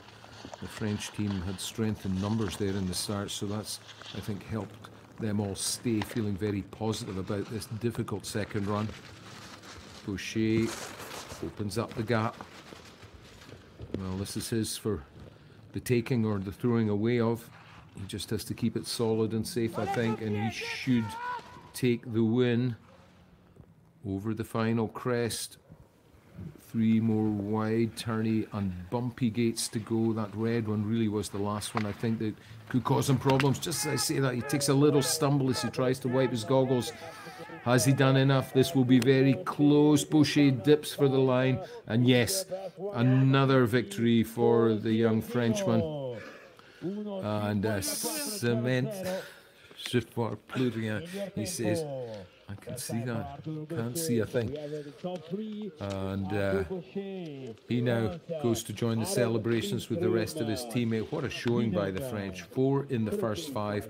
Only Aron Lindström of the Swedish team able to get in the mix with that French posse. And 6th place is worth a mention. Jesse Keefe, there he is on your screens there. 0.753 the gap, but a 6th place for the rookie American, showing that he is really beginning to make his mark on in the world of para-alpine skiing. Well, a very short break while we adjust the start gate for the sit skiers and the men line up for their podium. I think everybody's saying the same story there, telling the same story. Sign language, the order of the day. But very difficult conditions with this wet snow coming down heavily, and all the guys struggling to see what's happening ahead of them. Just a quick note, as we leave the podium, let's send our best wishes to Thomas Grocher. It looks like he's sustained an injury in that nasty crash he had. Hopefully the Austrian has been treated by the medical crew at the bottom of the hill, and if we can, we'll bring you an update on his condition as quickly as we possibly can.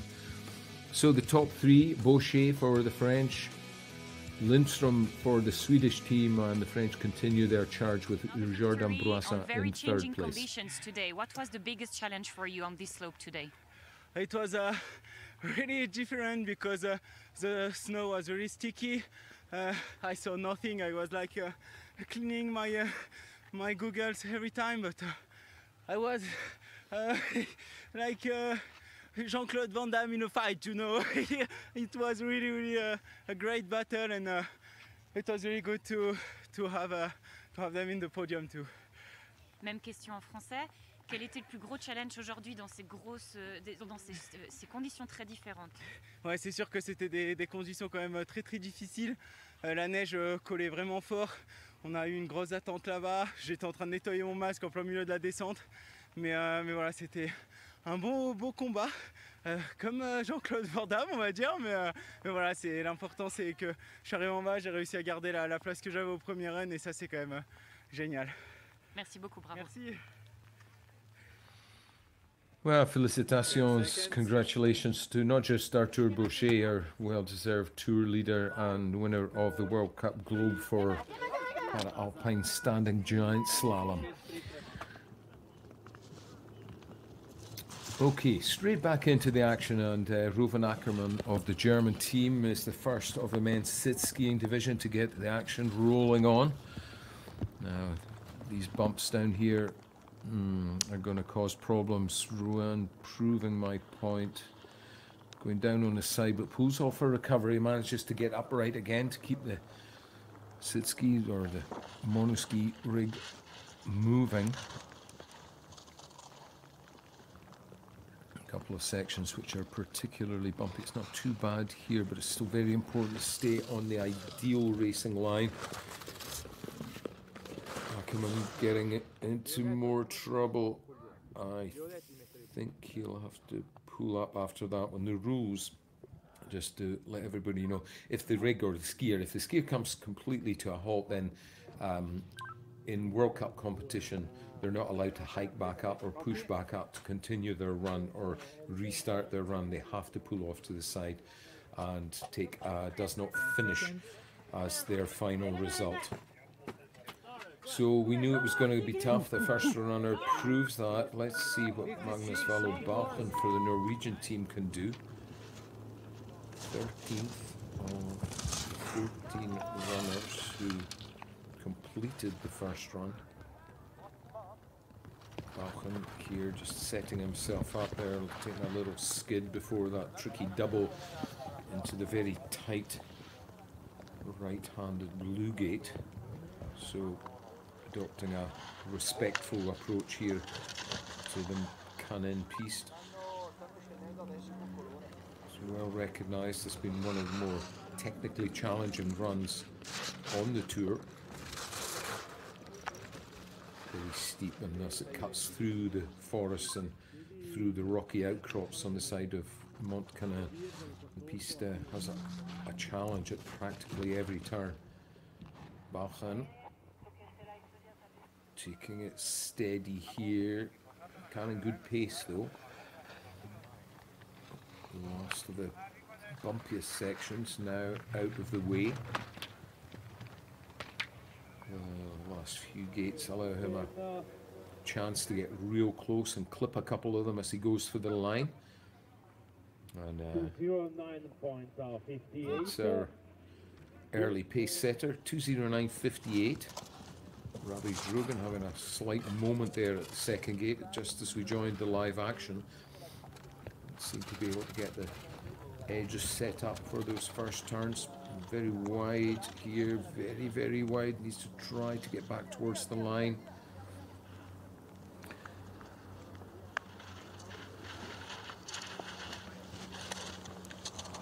Back in the groove here.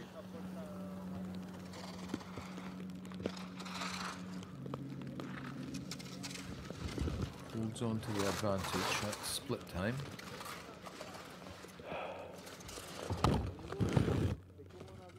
Nice smooth turns here, carrying good pace. And got a little twist there just as he went out of sight, but makes the recovery. Sets up high for this bumpy section from that tricky red gate. Passes it safely. 2:09.58 the time to be. Oh, well, I'm not sure if the time will count or not, but either way, that's a massive effort to get safely across the line. Just almost running off the course at the very, very last gate.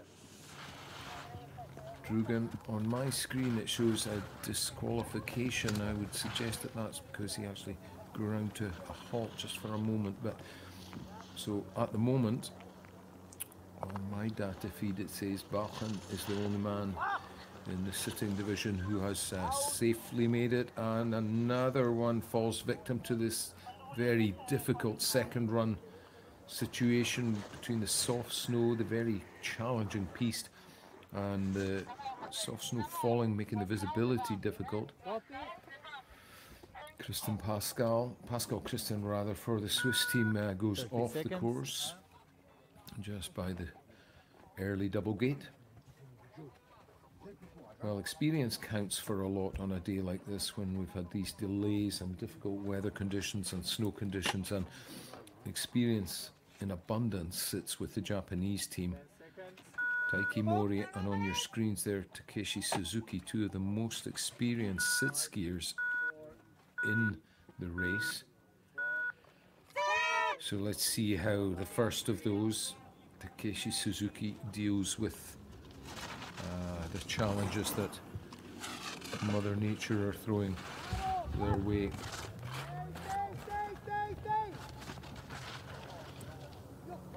Oh, he's out. He goes out on the blue following the double. Wipes his goggles and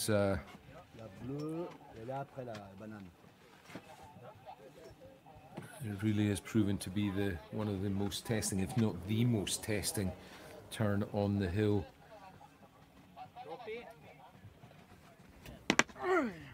Lou Brazdagand next up, one of the most experienced skiers in the shape of Japan's Suzuki to Brazdagand, who is not so experienced, but you can just sense the feeling of readiness from him, ready to charge this course. 10 seconds.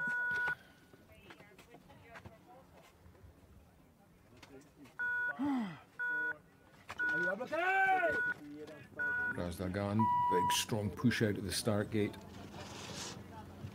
And if he goes to these top turns, even up on the top turns, which aren't so turny, the bumps are starting to develop.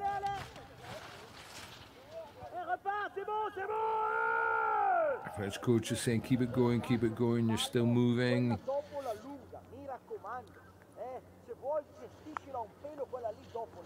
Just to explain again the rules, so long as athlete doesn't lose all momentum, he's good to carry on going. Razdagan yells with the effort to try to pick up the line as he gets dropped late again. So if it wasn't tough enough to negotiate the gates, it's getting bumpier with every runner, and the heavy snow obscuring the vision of every single one of these guys. So massively challenging, massively difficult race going on here just now.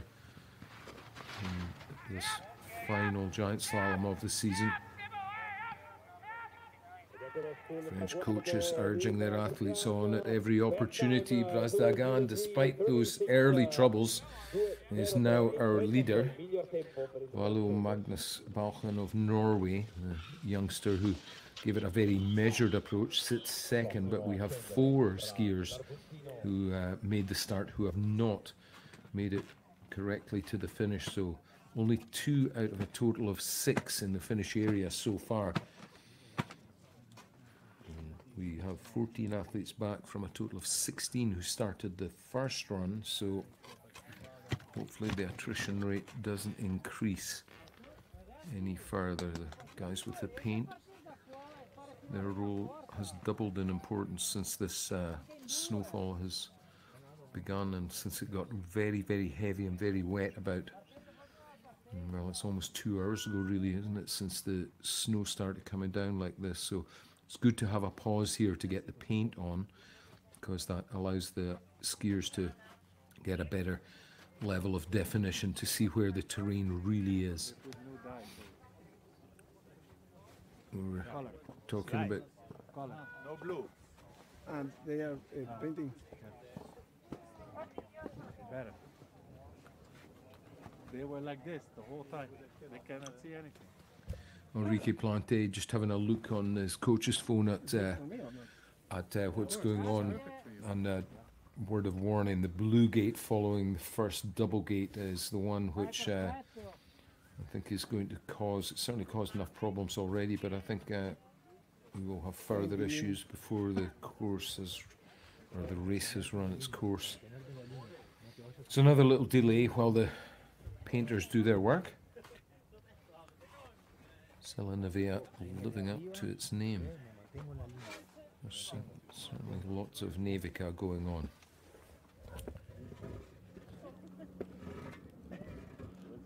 So Razdagan for the French leads the way. And next up, we saw him there getting a word of advice from his coach up at the top, Enrique Plante.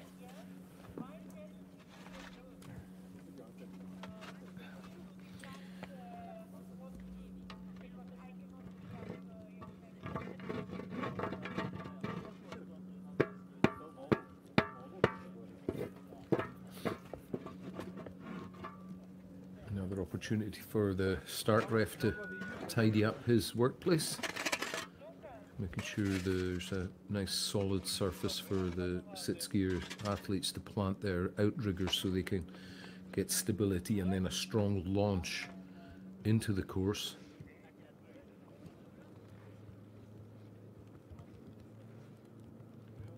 It really doesn't feel like springtime. It feels more like Christmas at the moment here.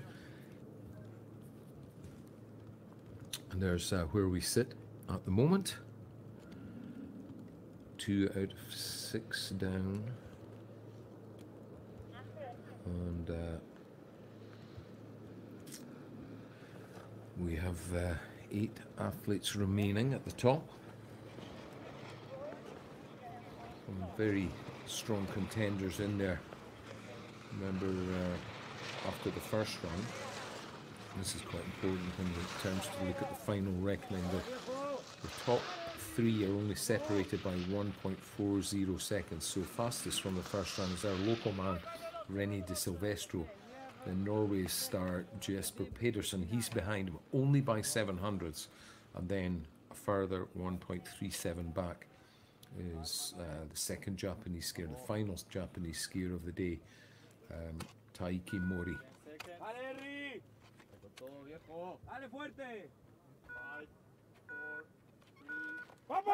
Now, back underway with Argentina on course. Enrique Plante. It's stuck in. There's no other way to go at this hill, I don't think, other than with full commitment. Over the bumps. Really nicely done. Well, brilliant choice and execution of line on the entry to that tricky blue gate. Allows him a relatively smooth ride across the rollers. And despite the certain problems he's having with visibility, he's looking confident here. Keeps the turning action going. Goes deep. Nice adjustment from the blue to red. Over onto the final short, steep section. Needs to give this next couple of turns a bit of respect. Over the bumps again, really well ridden there. The rig and rider working in unison, and barring some kind of disaster, an Argentinian skier should be able to make it to the bottom. Oh, that was a disaster, but hopefully... Oh, disqualification. Oh, that's unbelievable. I said barring some kind of disaster, and that really couldn't have been any more of a disaster. What a shame. He was, for sure he was going into the lead there. But right through the middle of the flag on the final gate, and disqualification is the result for Enrique Plante after an amazing effort to keep himself composed, and he'd ridden the top section of the course in particular so well. But ultimately, it means we still only have two men on the standings at the bottom.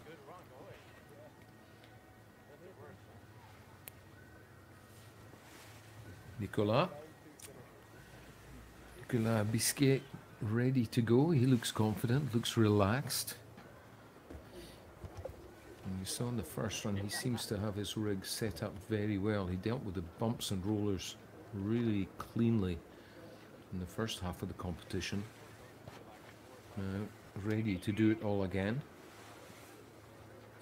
Looks like the final gate has been repaired, so we should be ready to go. 10-second beep sounds through my headphones, so we're definitely about to get back underway. Have a look at what's going on at the start. They're waiting a whole interval here. So Nicolas Bisquet, he's ready to go. 7th after the first run.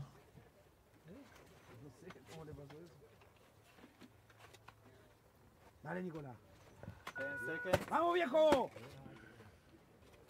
Dale, Nico, 5, 4, 3, 2. Dale! Off he goes. Builds the momentum. Builds the turning force in each of these opening curves. Into this long double. He needs to come high to his left out of that. Does exactly that. Has an easier ride than many through the bumpy blue gate. And now gets on with the job of trying to make some pace, some speed for himself through this middle section, through the gully. Second double gate poses no problems also. And a big advantage on the split time there, 4.12 over the rest of the field. Lou Brazdagand is leading at the moment, but I'm not going to say anything about what might go wrong here, because I don't want to give the curse of the commentator to Nicolas here. Into the final steep and the final bumpy section through that red gate. Keeps it going smoothly, heading for the line. And over the line he goes. New best time. And a pretty decent advantage he has from that effort. 5.32 the gap to from first to second. The action continues to heat up. The Netherlands team on course in the shape of Niels de Langen. He too seems to have really nailed the top section. Round he goes on the second double, carrying a really good speed. A little late into these following turns, but finds a straight line through the gully. Oh, loses a rigger, but wow, what a recovery to grab that back. Talk about lightning reactions. That was some move by de Lange. Over onto the final pitch. Oh, he touches down, but only momentarily. Well, this has been a wild ride for Niels de Langen. Certainly looking to move up in positions from where he sits. He goes into the lead. 4-3-1 over the rest of the field. 153.73 now the mark for these guys to chase down. Kurt Otway for Canada, the next of the contenders.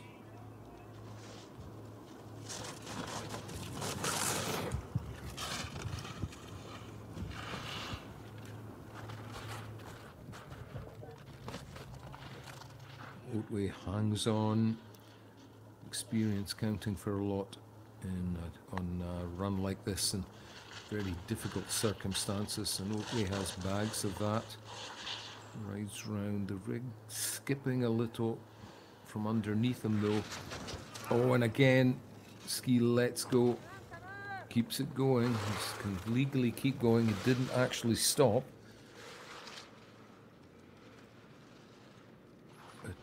Time against our new leader Niels de Lange will have been lost, so he just has to stay composed, limit the damage, keep these final turns as smooth, as accurate and as quick as he can, ride those bumps much more securely on the edge here, and charges on now onto the flats.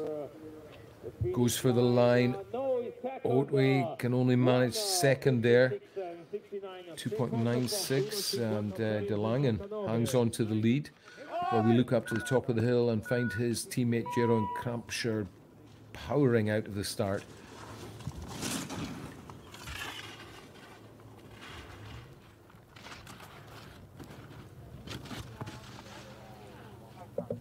Wonderful turns here from Krampscher. Split time checkpoint coming up in 3 more turns. Let's see just how much. Surely he's opening out a lead here. Well, 0.52 he has now. And definitely giving this his all. Amazing skiing. Such deep angles in the turn to develop the force and carve around these tricky turns. Pushing forward over the rolls, skips in the air once or twice on that last bumpy section. Now out onto the final flats, goes for the line. Do we have a new leader? Yes, we do. Netherlands go 1 and 2. Krampscher overhauls his training partner de Langen. Kurt Otway for Canada now down to 3rd. And it looks like the snowfall is just lightening ever so slightly as we move into the top 3. Taiki Mori, super experienced skier.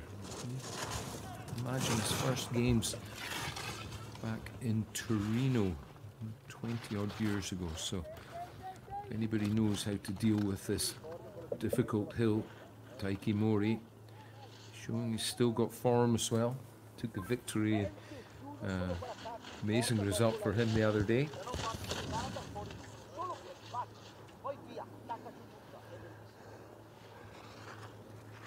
Super smooth down this lower section, but unable to match de Langen's pace. Excuse me, Krampscher's pace. And now split time graphic shows a red light, 1.31 to find. That's a lot of time, especially when it's amongst the most competitive athletes. So Taiki Mori can't afford any mistakes here. Needs to keep it clean all the way from here to the finish. And ultimately just see what the clock will give him. Here comes the line and the clock stops. 1:53.79. He goes third for now. And 2 more skiers to come. Jesper Pedersen, giant slalom para Alpine tour leader for this discipline. Oh, huge flight, and the ski comes off on landing, and Pedersen, oh, a really uncharacteristic error there, just trying to be a little bit too ambitious. He's okay. He's made it pretty tough stuff, I can assure you of that, and finds himself out in the powder snow at the side. Huge flight there, and the skiing rig hadn't totally settled down, so he came onto the bumps and the entry to that blue gate and the binding. Don't often see that, the binding letting loose on the sit ski, but really no choice but for the equipment to let him out there.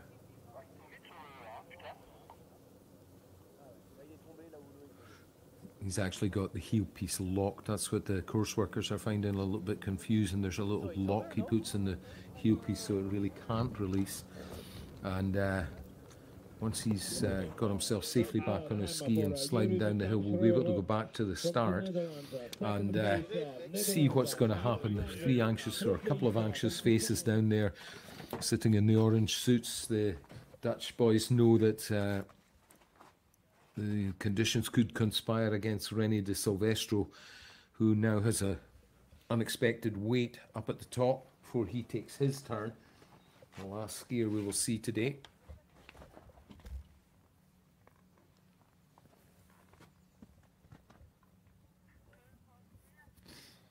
There's a lot to play for de Silvestro. Pedersen, we saw the red tour leaderboard, has 520 World Cup points. De Silvestro has only 480, so 40 between them.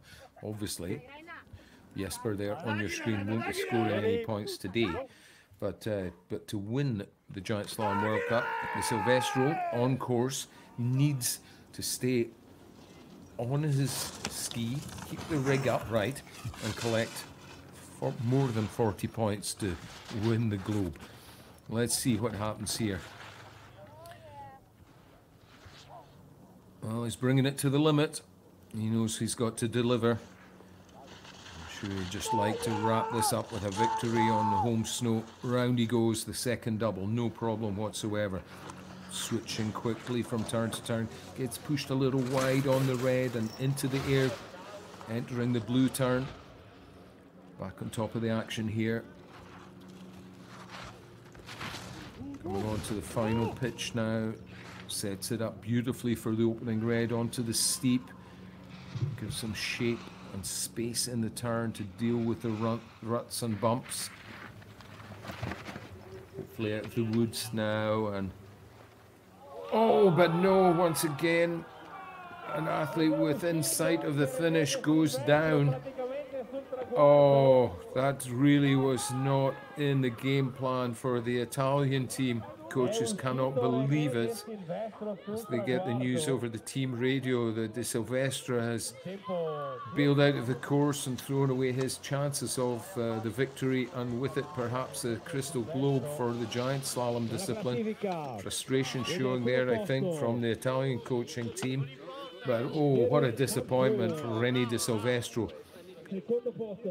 Just a little bit late on the entry to the red gate, forcing him to try to make more of the turn down below the gate where it's rough and there's a bit of loose snow, and that's what hooked the ski up and pitched him onto his side, sending him sailing past the following blue gate, and well, literally within sight of the finish, within yards of the finish, De Silvestro goes out. A huge surprise there.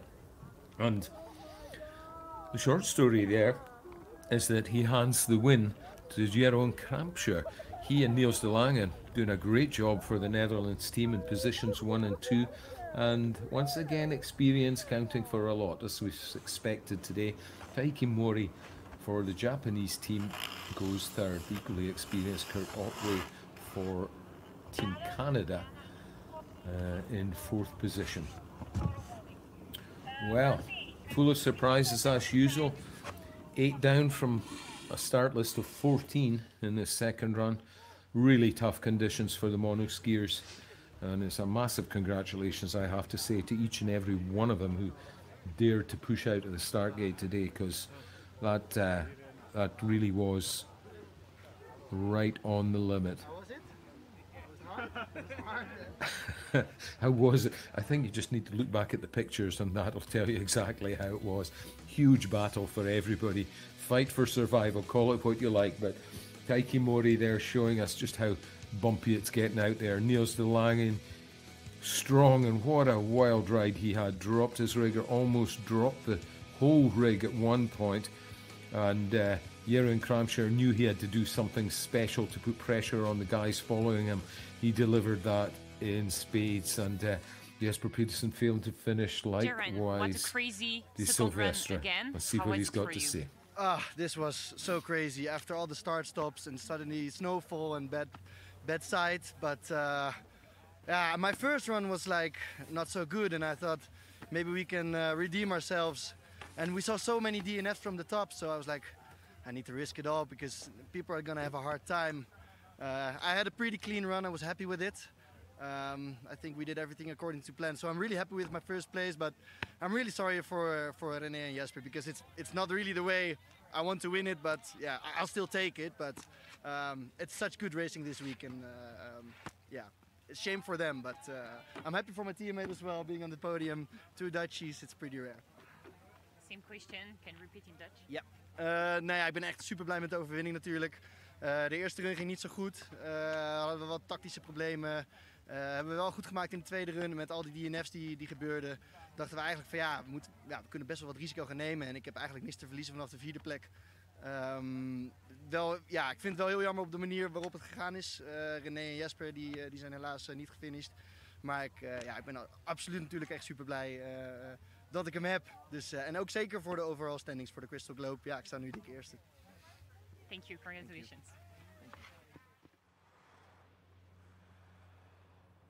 Oh, well, another amazingly insightful interview at the bottom. You get the true spirit of what happens out here on the Paralympic World Cup Alpine Tour. Such amazing fighting spirit, but such camaraderie between the competitors as well.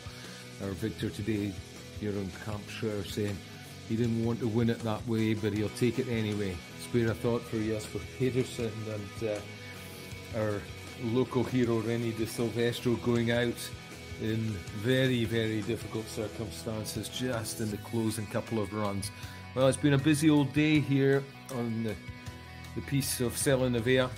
Started the day in sunshine, but it ended up in a horribly wet, heavy snowstorm.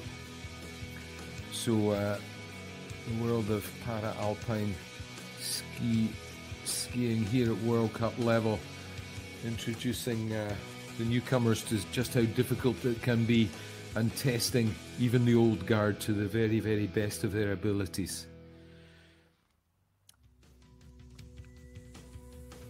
Well, we have one more competition to bring you from these World Cup finals. That will be Super G tomorrow morning. 10 a.m. local time is our scheduled start, so that's 0900 GMT.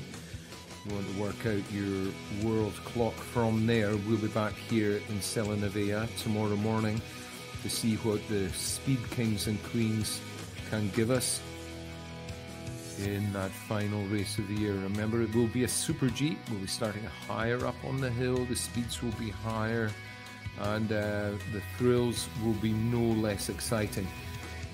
So I hope you can join me here on FIS TV. For now, I'm John Clark, and I'm signing off from Para Alpine World Cup for today. We'll see you all early tomorrow morning back here on the slopes of Sella Nevea.